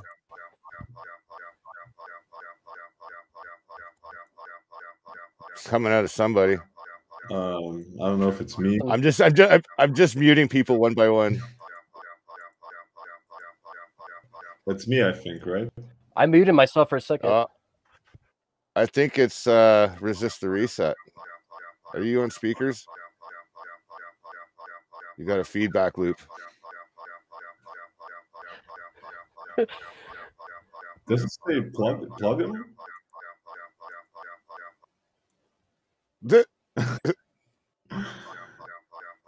Yeah, it's you, Tom. That's weird. I've never heard it do anything like that before. Strange. You want to bop out and back in? Maybe you just. Oh no, it's gone now. It's gone. Yeah. Say something. Hello. Oh yeah, we still hear you. Whoa, that was wait. So did it just like go? I think it just did a feedback loop, I think, because something that got said. Okay, yeah, I don't know what just happened. I just hit like power on my computer. I think it just froze on me or something. I have no clue. Sorry. Yeah, still got you. You're still there. So. I don't know how. I thought I was gonna have to restart the computer, but yeah. Sorry about that. What was I saying? What was you saying? I don't know. Oh, we were talking about getting decoupled. Sorry. Oh, go ahead. No, go ahead. I know we were just talking about. We were talking about. All right, I think we were talking about de-atomization. Oh, local politics. I remember now. Local politics, yeah, right. Yeah, and that's what I, you know, like since I moved here and like started like meeting people here in the community, and that, like, you know, that's the next stage that I want to go into. Because you know, it's a smaller population. There's a lot of things here, business-wise, that can be done that people don't have to drive out of town for. Like, so we're kind of looking at things that we can organize and create, you know, like a community-based, you know, kind of speaker's corner, if you would, you know, that kind of a concept, you know. So that's where my mindset is now that I'm here and I'm starting to get it reestablished again. Thanks for all the viewers, by the way. I want to say thank you, because now my analytics are starting to look a little better. They were looking like a dead horse at one point, but thank you. But I do appreciate it. Anyway, yeah. That being said, though, like with the whole reestablishing myself, I got some office space. That was gonna basically resume renting in February, and going into that, have a business front end for people to come see me, get cards made, flyers made, that whole kind of thing. Like you were saying, Tom, like to integrate with the community and then deal with community issues, like, and then it becomes real, like that becomes a cohesive unit. Yeah, and I think it really well, twofold. Forming relationships is just really important, and like honest, like real relationships with people you can rely on, and people that can rely on you, or you can build that trust. And even if it's not based in anything political, or you know, or spiritual, whatever it is, I think that's just so important, you know?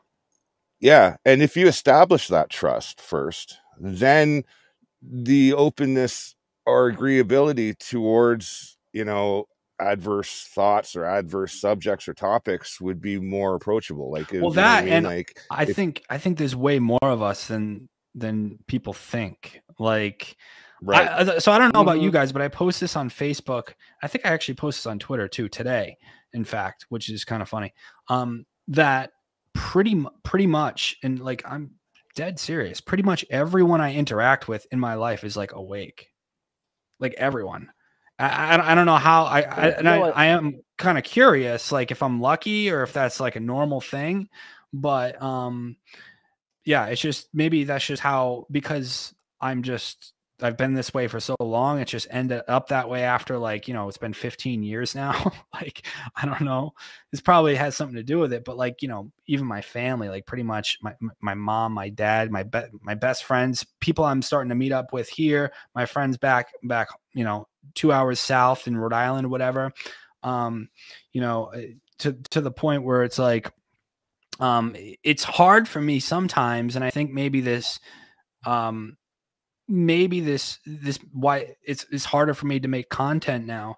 It's hard for me to put myself into the mindset of somebody who isn't awake anymore, you know, like I can't like imagine what these people are thinking anymore. Like, I'm just not in that world. I'm so far removed from it now, and it's been so long that it's kind of like, all right, like how do I create content now that can actually wake somebody up?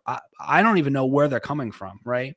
Like, if I can't relate to where they're coming from anymore, it's like now I'm just making content for you guys, or like everyone who's like awake, sort of thing. Like, it's kind of like, I haven't actually put up a video in like a month or so, but like it really is sort of like that now. And so, but the key is I think that's how you fight the system right now, is forming these relationships, and even local politics in and of itself.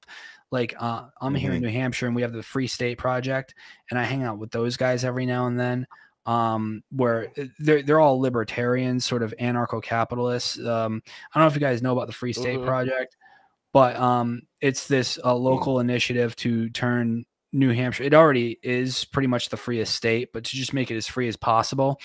And again, I'm not even really I don't even know if I consider myself a libertarian anymore, really, but they're allies. I see them as allies because in general, that's sort of what I want in my community. But yeah, Freedom Fest, or any of, not to interrupt you, have you heard of Freedom Fest or any of those giant conventions where all the libertarians and anarchists are getting together? That's actually where I met.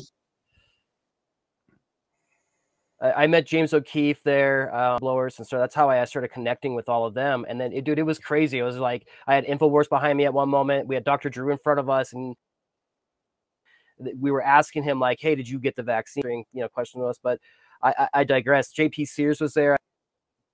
I was connecting with him. It's crazy what places.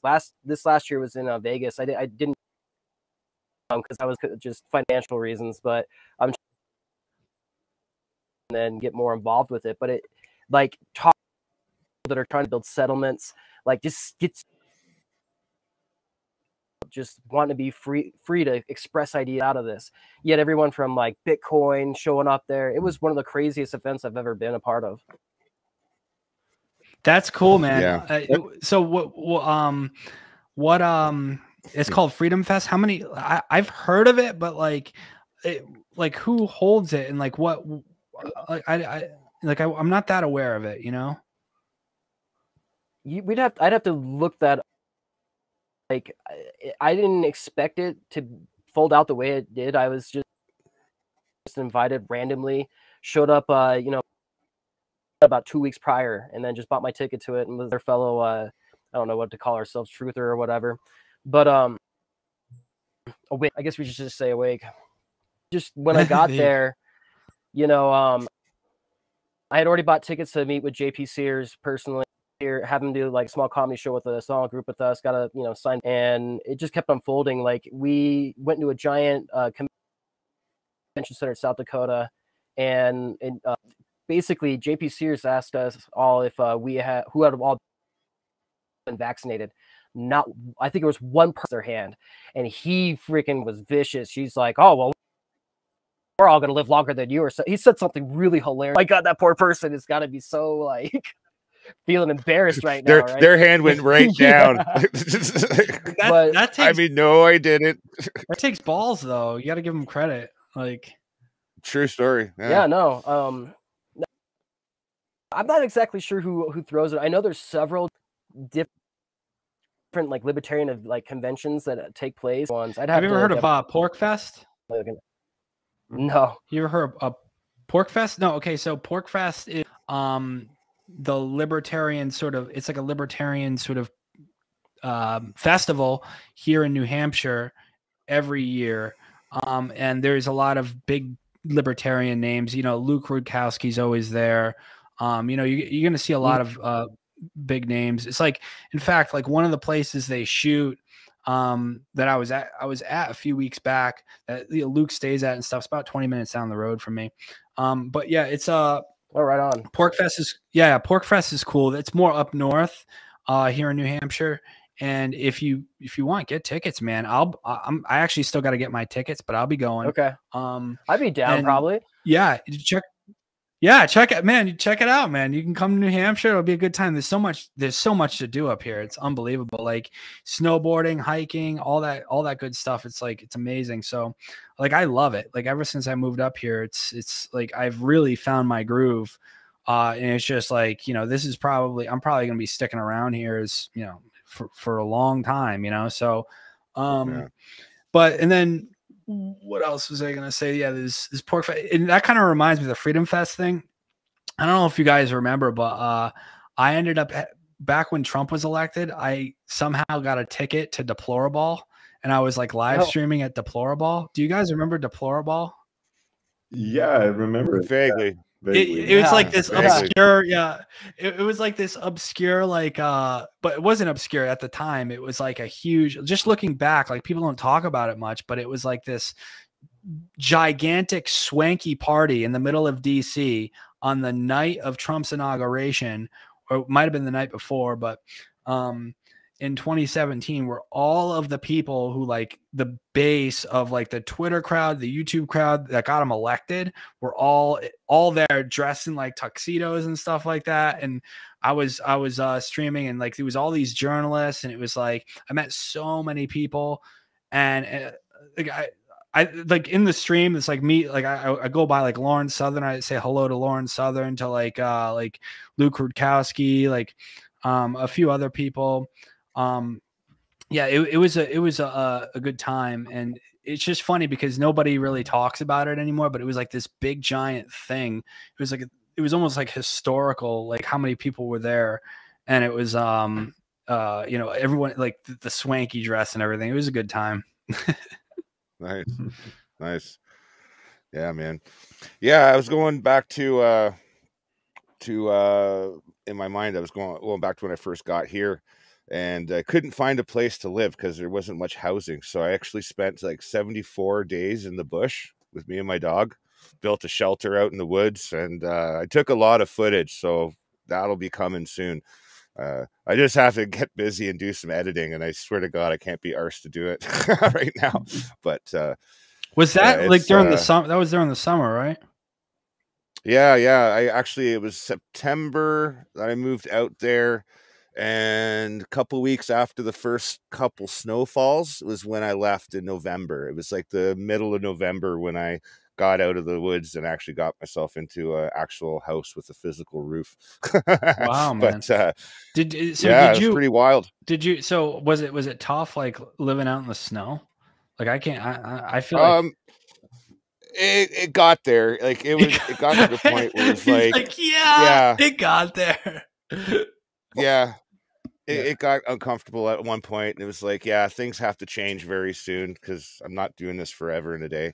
But at the end of it, though, it was interesting because I mean, I always had a town that was like 5-minute walk away from me, so I could go in, I could get stuff. So I would go in daily, get the things I need for that day, and then go back. I'd always have firewood going. I'd be lugging. I was jacked, man. At the end of 74 days, like dragging like deadfall and beached, wood. Like I was getting pretty fit, man. Like I was pretty jacked. Nice. That's all I gotta say. I got a little soft since then, but yeah. Oh man, we got to get you back out there, dude. Come on. Get you. Trust me. In the middle of a Canadian winter, dude. Like, oh, I hate the snow just to begin with. you know what you got to do, man. Here. If I were you, like, I'd probably just move to like Florida or something. Find a way to get down there. Like, do you still need a vaccine to I think you do, right? I'm not sure. I think they dropped the mandates to fly out now. I'm not completely 100% sure because it's a lot of fog like in the whole thing. Like they had this app, like if you're returning to Canada or coming into Canada, they had this stupid Canada app or something, whatever. I can't remember the stupid name of it, but it was being enforced by the Canadian Health Association or something, and it wasn't necessarily a requirement. They would just funnel you into their direction, and then they'd be like, oh, if you're not vaccinated, then if you're not vaccinated, then you have to pay like exorbitant fines or this or that. It was horrible. Like, and like I said, like the rules have become so murky, like from province to province, like it's difficult to navigate. Like I'd actually have to do my research, but I don't think so. I think people are flying out now without needing a vaccine, but they might still try to get you coming back in. I don't know. Well, I thought maybe like the US still had a vaccine requirement for any not migrants or visitors. Unless you're an illegal coming up through the southern border, of course. I'm sure. I don't know for sure, though. Don't quote me on that. I actually don't know. I just vaguely remember hearing that like a few weeks back. But I don't know. What's it like in Serbia, FYGP? Is it any like vaccine mandate to leave or come in? Or no, absolutely not. It has all been scrapped for some time. I think during the worst days of COVID, you had those mandates, but you could also do a test, and that is what I used to do all the time when I had to travel somewhere. Also in Switzerland, it wasn't quite as strict. And what was interesting in Serbia, you could actually get all the vaccines. You could get the Pfizer one, you could get the Moderna one, you could get the Chinese one, and you could get the Russian one. So a lot. Oh, it's like the 32 flavors. It's like Baskin Robbins. Yeah. So a lot of people, they opted for either the Chinese or the Russian one just simply because it wasn't based on mRNA. It was more like, I would have gotten all four, dude. I would have just been like, give me all four. Let's go. Just get jacked. Let's go, dude. Yeah, you could do that. Nobody would stop you from that. I'm sure about that. But I know people from my family that like took either the Chinese or the Russian one, and I mean the Chinese one apparently was really weak and didn't protect you at all, but had no side effects so far. No visible side effects. I don't know if there is any in the future, but well, okay. I mean, the Russian. So, do you guys want to hear something? Of course, I'll word this in the correct way. Don't you worry, Robert J. Morris. So, and this is what I was told. So, who was it? A friend of mine who's involved with the Free State Project, who was military, who was in charge of giving the U.S. military, I think it was actually the New Hampshire National Guard, vaccines, the COVID jab. I think they were, I forget if he said they were Moderna or Pfizer, but it was one of those two. And he said that he quit because he didn't, and this is all according to him. I don't condone this. You know, you listen to the WHO. This is just some crazy guy that I know. So he said that he basically had access to the back end systems and could see that some, in fact, most of the COVID jabs that he was giving the military personnel were placebos, but a certain percentage weren't. And so this is what he said. And he said that, you know, he would see a lot of adverse reactions instantly with the ones that weren't placebos. So it's really kind of interesting that, you know, somebody would say something like that. Outrageous, huh? Yeah. It's funny, but it's funny you say that, because I was looking into the placebo idea, and apparently they did a lot of double-blind placebo experiments too. So even a lot of people, like, this is just starting to come in, like the data is just starting to come in. So yeah, it's not really up for debate, because we don't really know what we're talking about. But apparently there's a lot of double-blind placebo vaccines given, so that way even a lot of people in society getting it didn't really get the vaccine. There's a tremendous number who didn't receive it, and those who did also had adverse reactions. So I don't know. According to him, he told it's still me, coming in. Yeah, he told me that and this is something my brother actually said like a couple of years ago too, where I kind of glazed over, and he's not even like really into like any of that info. He just kind of like said this. He said, but this dude who's in the military said that like it was according to him just like saline and sugar or something like that in most of them.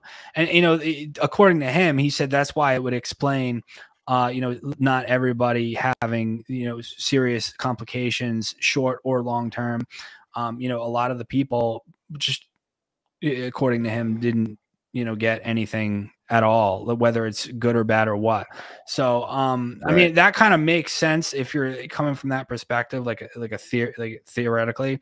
So yeah, and he swears by this, you know, and he definitely, I mean, he's a Free State Project guy who like definitely was in the military in charge of giving these out, which is pretty wild. It's, you know, somebody's coming out and saying that. So yeah, so that's why like a lot of people, if they end up waking up and they have what they would call like vaccine regret, you know, some might say that like, you know, they might not have anything to worry about in that regard, you know.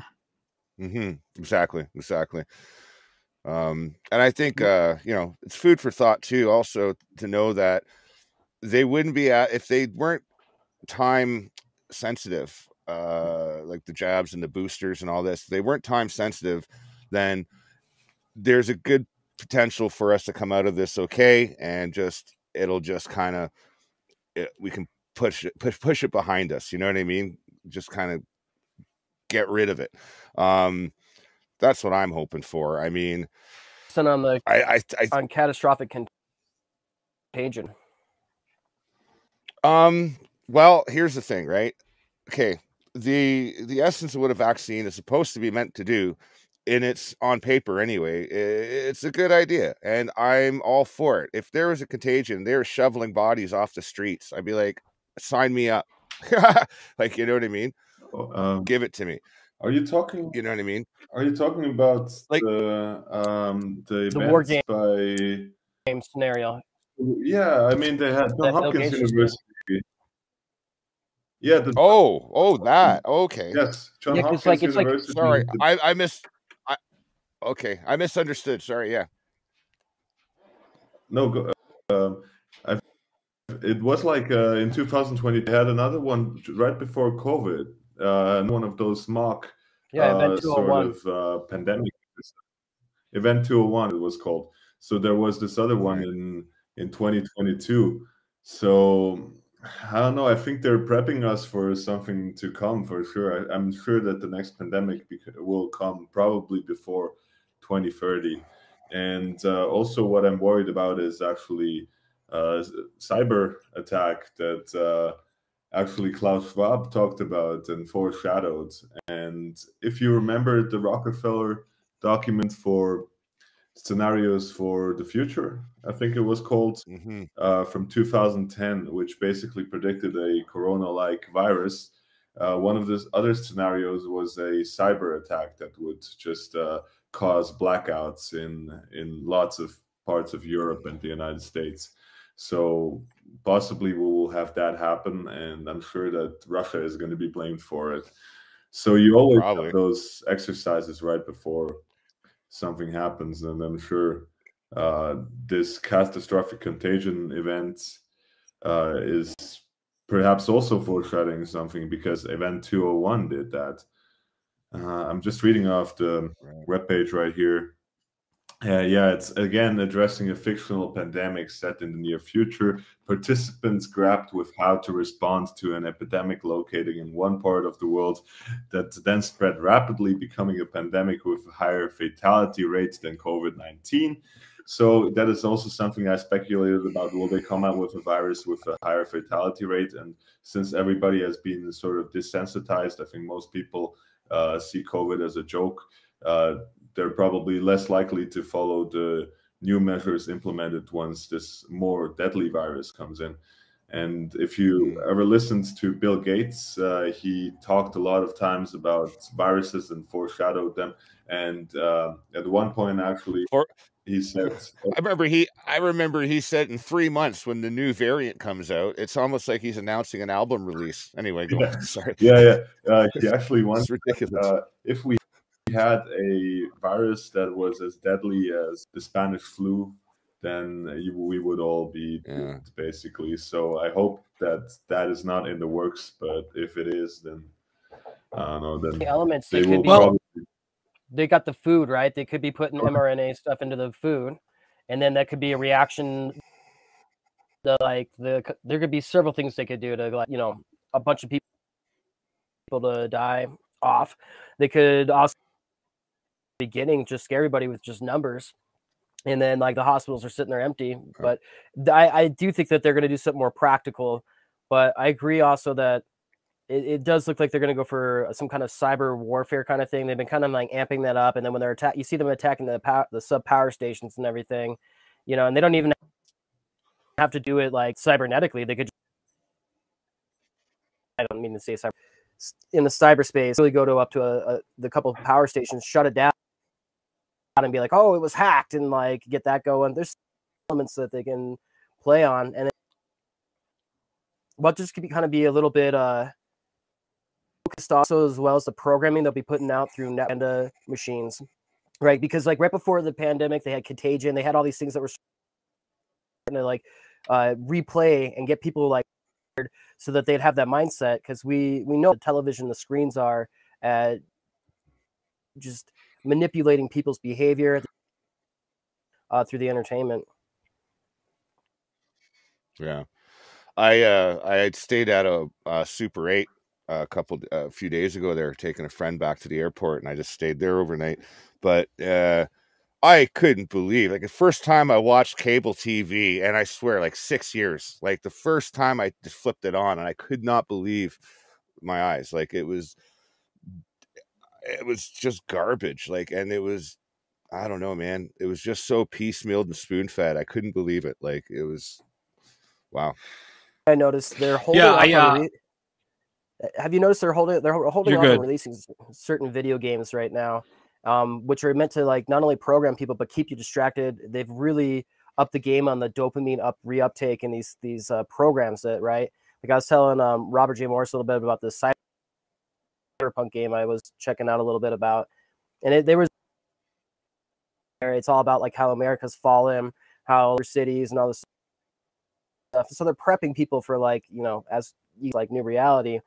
There's a couple new games coming out. One's that name alone kind of interesting. BioShock games did, which went into all the different MK Ultra, Project Delta, several race wars and all this other stuff, and a different alternative form of American history with the Vox Populi and stuff. So we got a Russian version coming out now. AI unit pretty much goes live, just starts taking over everything. All the machines and everything are then compromised and everything. they have to send in this brand new secret agent that's been his hands. So he's already been himself connected. You look at Westworld and how they had an AI controlling everybody. So like, I don't know, maybe there's also an element of the AI playing into all this. Well, there's a new show that I'm watching. I think I'm on episode 6 or 7 now. It's called The Peripheral. I don't know if you've heard of that one yet. And I want to highlight, I think it's episode 4. And in episode 4, there's a sequence right near the end. It's right at the climactic end of the episode where they detail out the sequence of events that take place from 2032 up to 2075.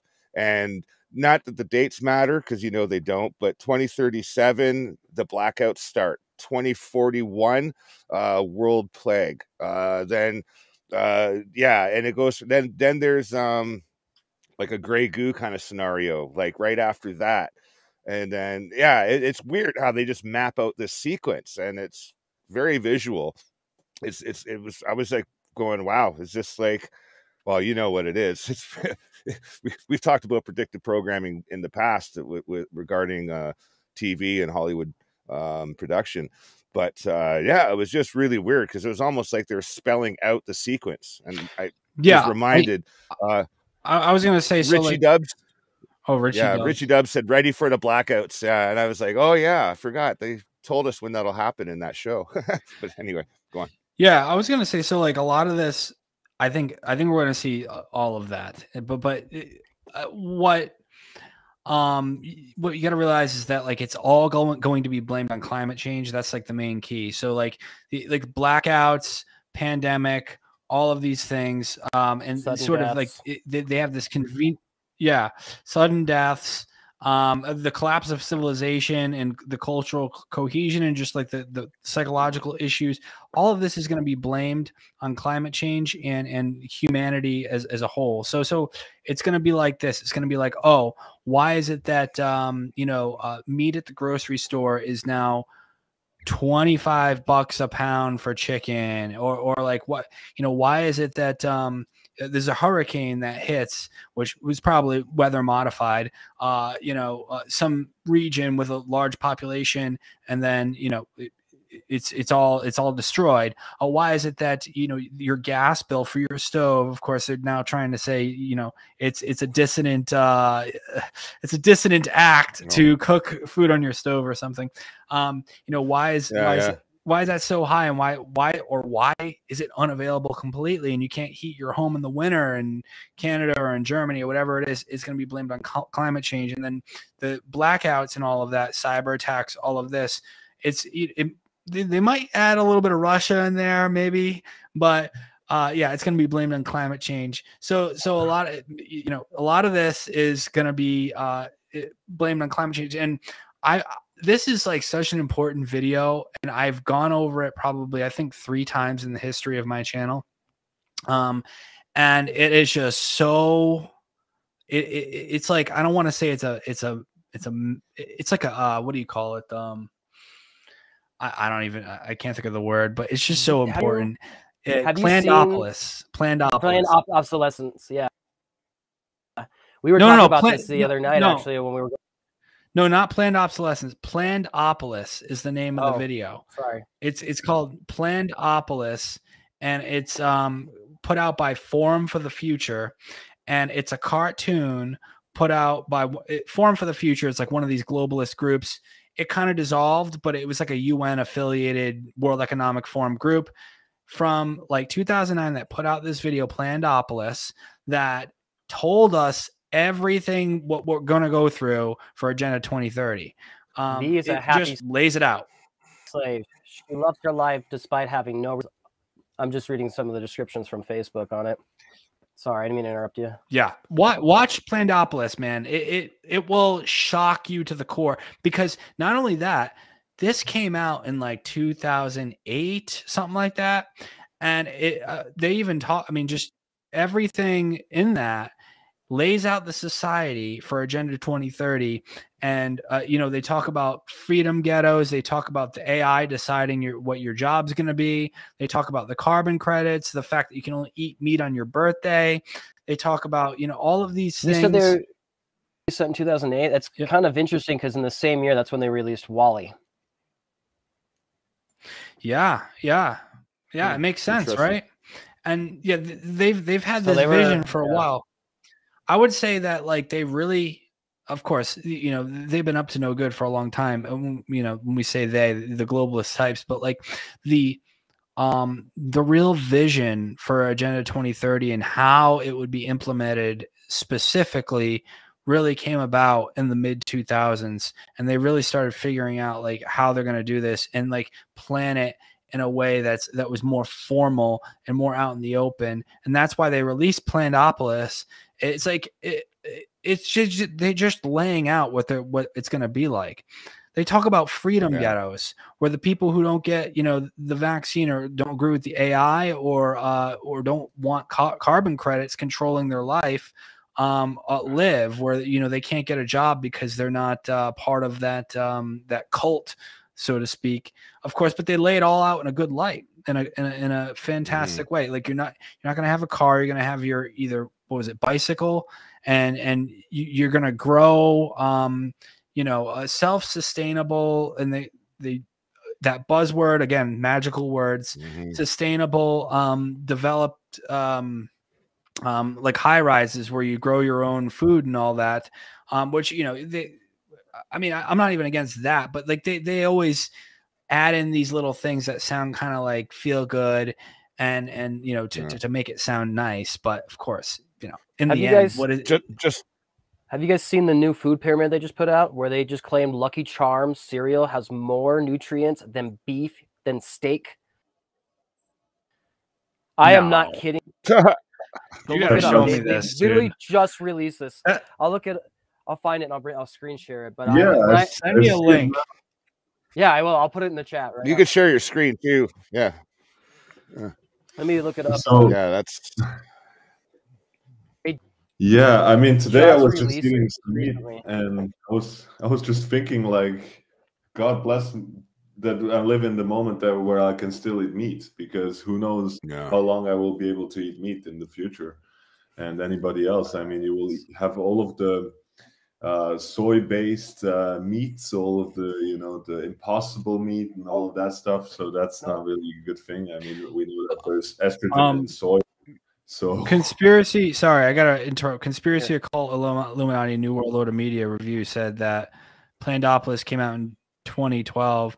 I'm almost 100% sure that is not true. I first saw it 100% before 2012. You might be looking at a post that you know, says that, but that's erroneous. I know for a fact it was like at least 2010 or before. But anyway, so I just wanted to say that just to clear it up. So watermelon is at the top. Watermelon has, out of all the fruits, it has the least amount of nutrients. And then you're looking at, also they have like M&Ms and our beef, like whole milk is down here. And where's let's see, almond milk I believe is somewhere up here somewhere. Ground beef's at the bottom. That is like ground. Yeah. Right, first of all, beef is a superfood. I knew you were when I showed this to you. You're gonna be like, no way. No, I'm triggered. I'm triggered right now. Like I am so offended by this. Boiled poached eggs are less healthy than I believe Lucky Charms. Actually, yeah. See, skinless chicken breast is also there. Like it's, and by the way, if you look down here, the bottom says 2 miles, right? Things they want people to cut out of their diet. Cheese, that's another really big thing middle class eats. Cheddar cheese, give it a rest. I love my cheddar cheese. This can't. I want to know everything. I'm literally going to dedicate my week to like dissecting this. This is shocking to me.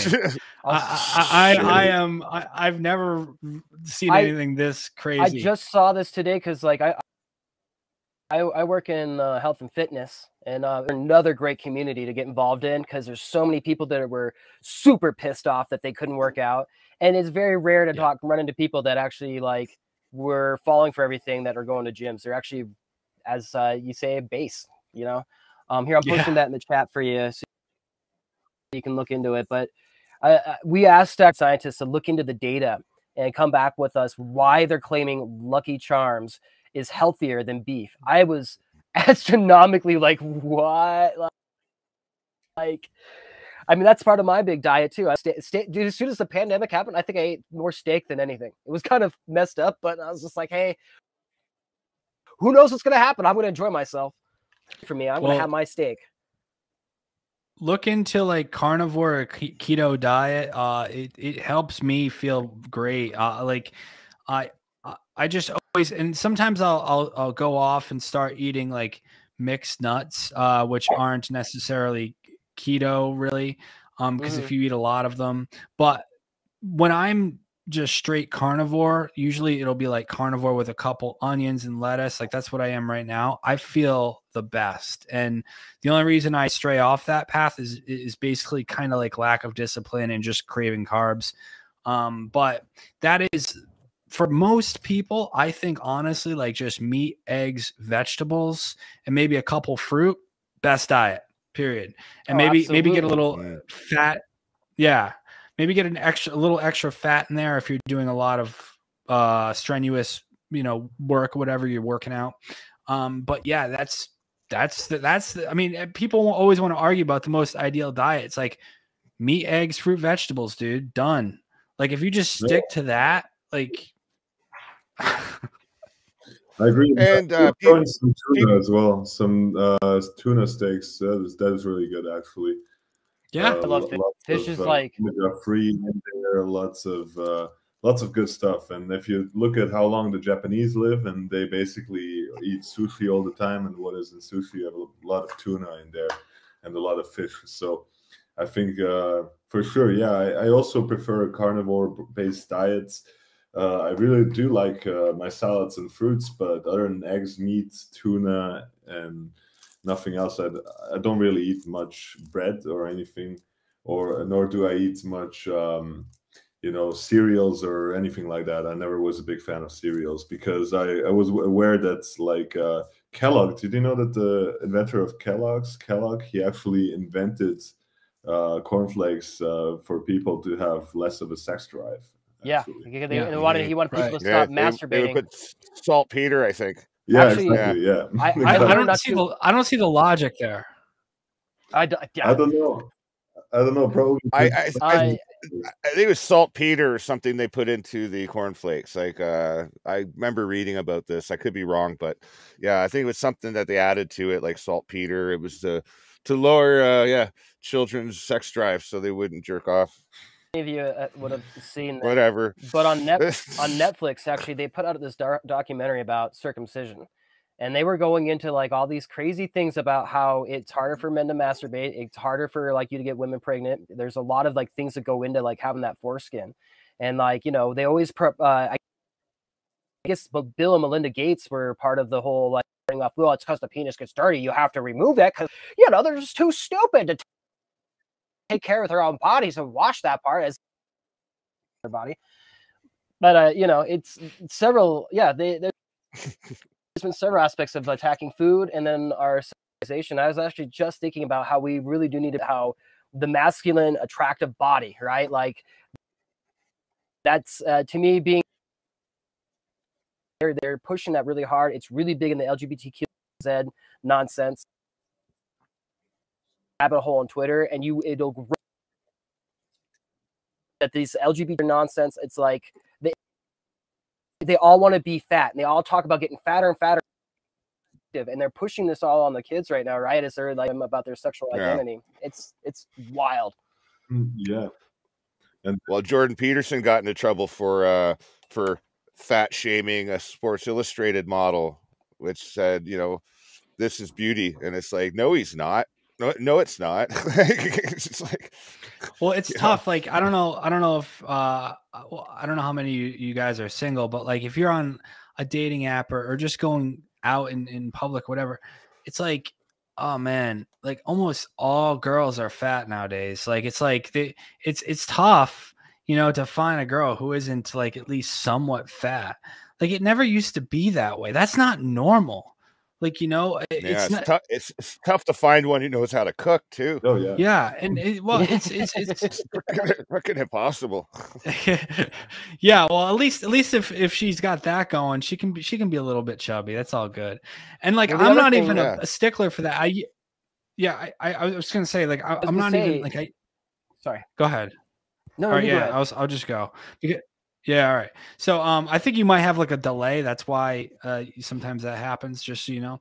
But anyways, yeah, like I'm not even like I used to be like a huge stickler on that, like all about like the bikini like body sort of Giselle Brady sort of thing. But I'm more now a little more toward definitely not fat or even chubby, just a little more like, you know, curvy. I think that's kind of in right now, just a little bit. Like when I say a little bit, I mean just like I'd say that's healthy too, agree. because I agree. if you're going to raise a child, you need to have like the appropriate body fat to actually support that, right? Like we want as men that want to like believe one of the greatest things you can achieve in manhood, you know, and raising that, and that's reaching a new form of adulthood, even because you're giving up even more of like, well, whatever things that like we fill up in our free time. You're giving up all. Yeah, you're giving up all your silly ways, you know, and now you're achieving a new goal, and that's to, you know, hopefully create somebody that is better off than yourself. You know, like that's like I think the imperative, especially for Gen X and Gen Y, like we have one job to do, and that's to leave this place a little bit better than we fucking found it. Period. Like there's one job, that's it, right there. No, you're on point right there, and just to sort of add, well, I don't know. In America, it's probably different, but here in Serbia, there's a lot of like really tall, skinny girls. Some are also a bit on the. Serbian girls are amazing. Yeah, they are really. I mean, I had girls that looked like supermodels, and I don't know booking how, a flight. Here we go. Let's go. No, we're all going. We're going together. Serbia. Flights to Serbia. Let's Serbia. go. I mean, they are really difficult to get with, but it's worth it because here we have traditional women that actually won't go out with a guy unless they have serious intentions with him, and you have to prove yourselves to them. You have to like, but I think it's worth it, and that's how women should be. Dude, guys, hold on. I have to interrupt because I actually went on a date today. And I just kind of want to tell this is what I'm talking about. Okay. Like I have so many stories from the past couple months from this stuff. So, like I didn't even want to like go on this date. This girl, she was like cute, whatever. But I'm saying this to illustrate like sort of the state of what's going on, like this dating scene right now, because I'm in it, dude. And it is, unless you're meeting like a girl at church or something, they're all like are gone. So this girl, so she was cute, all that. Met up with her at like Panera or whatever. We got like a coffee earlier today, right? And she like within 5 minutes, she drops the bomb. She's married. Okay, so she yeah. Married, legally married. And I'm like, oh, so, you know, and I'm like asking her about shit. And she's like, well, yeah.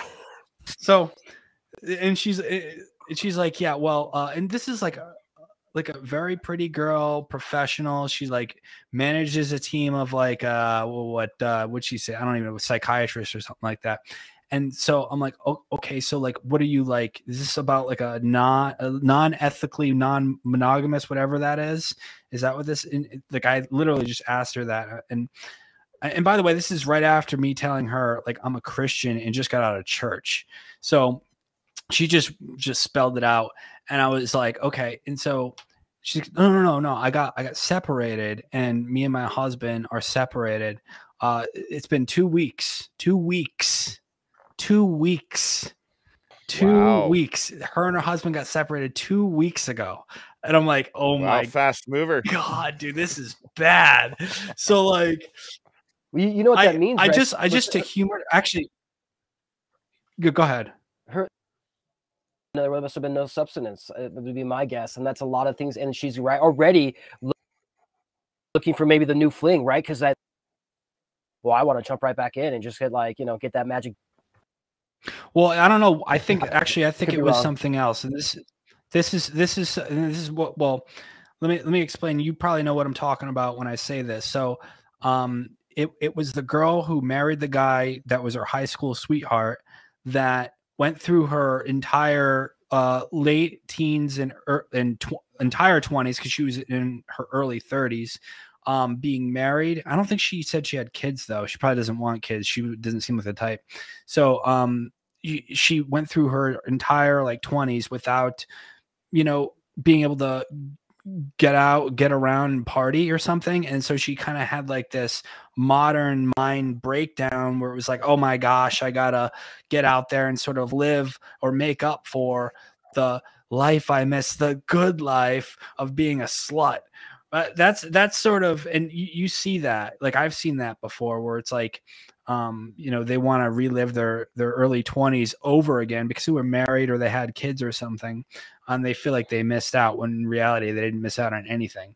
But right, so they're not feeling fulfilled. I think that's probably what it was. And there was more to it. So what I started to do, this is kind of the icing on the cake. I started trying to evangelize to her to get her to come to church and accept Christ. So that's what I started to kind of try to do. So I started she's agnostic, so I was talking to her about that a little bit, and so I'm gonna hit her up. I'm not interested in this girl at all. I just want to try to get her to church and try to get her saved. That's what I'm gonna try to do, and I probably won't work. But so at the end of this week, so I'm just gonna text her, be like, hey, you should come to church and try. So I'm the Tinder evangelist, boys. So that's what I'm doing. Do they still do the ARRR at your church? Because my church has gone on contemporary, so and I don't mind it, but I having the whole everyone gets a musician, and so I've been wanting to donate some time to find one of the churches out here that does a part of that. I don't know, something about singing, it's just. Oh yeah, it's absolutely essential to have some form of music. There's different. Obviously, there's just so many different expressions of Christianity in America. It's kind of it's kind of tough. The one I go to, though, the one I went to in Rhode Island was just a Baptist, sort of Southern Baptist, had a choir, very formal dress and all of that. And this one I'm going to now is totally different. I can show up to service like this, and it's a little bit more of a band's type of music service, and it's very, very passionate. And there's a little bit of the charismatic Pentecostal vibe to it a little bit. You know what I'm talking about? The more charismatic stuff. And it's a little more of a younger crowd, and it's just casual dress and sort of more contemporary music, but not the corny version of you got to find a good church. If you're gonna go to a church, if you go to a bad church, it's not gonna be good. You're just not gonna enjoy it, right? And so, yeah, that's important. They're out there. You just got to find it, and you got to find what fits you too. That's what's good about America. There really are so many different types of expressions of it that you can reach out to. But I think for most people, the type of thing that the church I'm going to nowadays, most people who are millennials or Zoomers, that kind of works because it's more of an authentic vibe, whereas some of these, although Catholicism is coming and Orthodox is kind of making a comeback, but especially a lot of these very formal sort of Protestant churches, they just seem a little too square for younger folks, or even middle-aged folks. I'm kind of getting middle-aged at this point, so but yeah, it's all about finding, really, you just got to find a passionate crowd that you vibe with, that is that is biblical and but authentic and not judgy. The because that's not what Christianity is about, right? It's not about judging people who are sinners. It's the opposite, right? It's about going to the sinners out of love. Like one of the things, like especially with like LGBT folks and stuff like that, like our goal is to go out and get them at the church, like, and not to, you know, promote that, but out of love, you know, to get them saved and to try to be like, you know, this isn't what God wants for you, you know, and you know, try to get them toward the church is here doing a different thing with that whole scene. But we have, I mean, I don't know if you've seen it. They're trying to turn our state. Yeah, it is hilarious, and we're known as the gayest thing. Well, that's the worst, right? I just got to say, progressive Christianity is awful and the worst. It's like, it's more offensive than anything out there in the culture right now when you wave an LGBT flag at your church, because what you're saying is you are affirming you're affirming the exact thing the Bible tells you not to do. Like your goal is to convert those people out of that, to get them out of that, to tell them what they're doing is sinful. But you're not supposed to be dicks to them, but you're supposed to try to convert them. Like that's it. And it's supposed to be out of love. Like this will be better for you. Like, and like this whole, see a lot of people, because we're raising this modern culture and stuff like that. There's a lot of brainwashing for this in the 90s and the 2000s. This idea that you can sort of lead a trans or a gay person away from that and toward like a more traditional lifestyle, and obviously like a relationship with the opposite sex, like it's supposed to be. But it can be done. It literally can be done, because we as Christians believe in God, and God can work miracles. And it's like, it doesn't matter if they were born that way. You know what I mean? Like, and of course not everybody is going to be like saved or whatever. Some people will walk away and ghost you, but you know, it's, you know, and it's not even like most gay folks aren't even going to have it. Like, but it's not just that, you know, but that's just an element of it. The progressive Christianity thing is just awful. It's so bad. It's like, it's got to be the worst. Like for me, it's got to be the most offensive thing out there. Like it's worse. It's basically just as bad to me as putting kids on, you know, hormones when they're 12 to sterilize them. It's just as bad, because I just find it so offensive. You know, it's a heresy. And yeah, hell yeah, man. Anyways. It's beyond evil. There's a lot of like LGBT thing. There's a reason why they're telling the kids all this crazy stuff when starting preschool. 10 years old. I mean, you're adult. I was trying to look it up, and I don't think Google's going to allow me to find it. But when I was going through a bunch of psychology books way back in the day, you know, there was adolescence is when we desires and tastes, and when I'm not gonna try to like start a huge fight about how other people's belief system on all of this. We think that like we've really lost a really good understanding of what it is really to be human, and that's one of the things that they're trying to turn upside down, right? When we talk about Stranger Things and all the stuff they're doing with the food, the plastics, everything they've been doing in the brain. And it's funny that actually after school, that YouTube channel, they just put out a video going into how BP in the plastic was chemically causing the hormones in our bodies to change, testosterone levels to change, which would change the length in between between your anus and your genitals. Have a big reflection on how big your products are going to go into this. And so you got psychological programming going on. You've got chemical alteration, and it's also in the foods through nanoparticles and other things, right? They add other hormones. If you eat a lot of soy, you're going to get a lot of estrogen.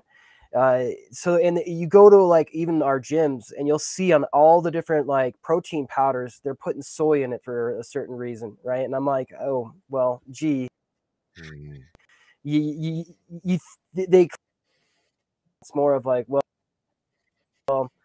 probably the estrogen levels. It's going to change how the body, without testosterone, we don't build muscle. It's going to change sexual desire.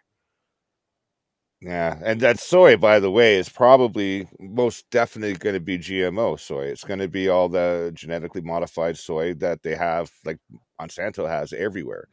I mean, even the idea of non-GMO foods is getting kind of ridiculous because, I mean, GMO pollens can pollinate other crops. Like if we have an open air system on this planet, I don't know if people realize this, but you know, like the GMO pollination thing that will cross pollinate and contaminate other crops, and you know, hey guys, I got to get going. It's like past my bedtime. I got to wake up early. So we got to do this again, though. I really had a good time. It was a good conversation. Yeah, absolutely, Dare Press. I was thinking too, it's we're at 2 hours, 30 minutes. I think we could do our closeout now, actually. So why don't you tell people how to find you there, Press? Yeah, Resisting the Reset on YouTube, on Rumble, BitChute, and Odyssey, and on Twitter. At Press Reset Earth on Twitter, and Gab, and then also I have a Telegram group which we share funny info, so that's good. And I might actually, if it's okay with you, Robert, I might repost this on my channel if I have time tomorrow. So, and just I did link already, it, brother. So. Good. I posted it in your Telegram for you. Oh man, you're just such a good personality and such a good heart, brother. So yeah, man, thanks, it's great to have you back. I really had a good time, man. Thanks for coming out. I do appreciate it, and yeah, great talk. Yeah, thanks, Press. It's been a long time, but I'm really happy that we got together again, and hopefully we can do this again in the near future. Sounds good, guys. And FYGP, where can people find you? People can find me on YouTube under Free Yourselves Globally Project. I also have a Twitter account under the same name, and I also have a Rumble account where I upload the videos that have been banned on YouTube. So all of those are called Free Yourselves Globally Project, and not fuck you Google Plus. Not fuck you Google Plus. Yeah. I still, man, I still like want to call you that just because it's like such a cool name. But Free Yourselves Globally Project is much more relevant and appropriate, but it's still yeah. And Cerebral Pisces, how about you? Where do people find you and your stuff? Cerebral Pisces on YouTube, just as Cerebral Pisces, or on Twitter as Cerebral Pi. I dives into media and other people that are used to promote propaganda. So feel free to follow me. Awesome. Well, you all know me, so I'm not going to say much about me, but just say thanks to all of you for being here. And I guess we'll end the stream and we'll do it again on tomorrow's Daily Noonerino. We'll see who we find for that show. And hopefully I can get you guys to come back and join me at your earliest conveniences. So I guess that's all we got for today. It's always noon somewhere. And this has been your Daily Noonerino. Thanks, guys. Peace out.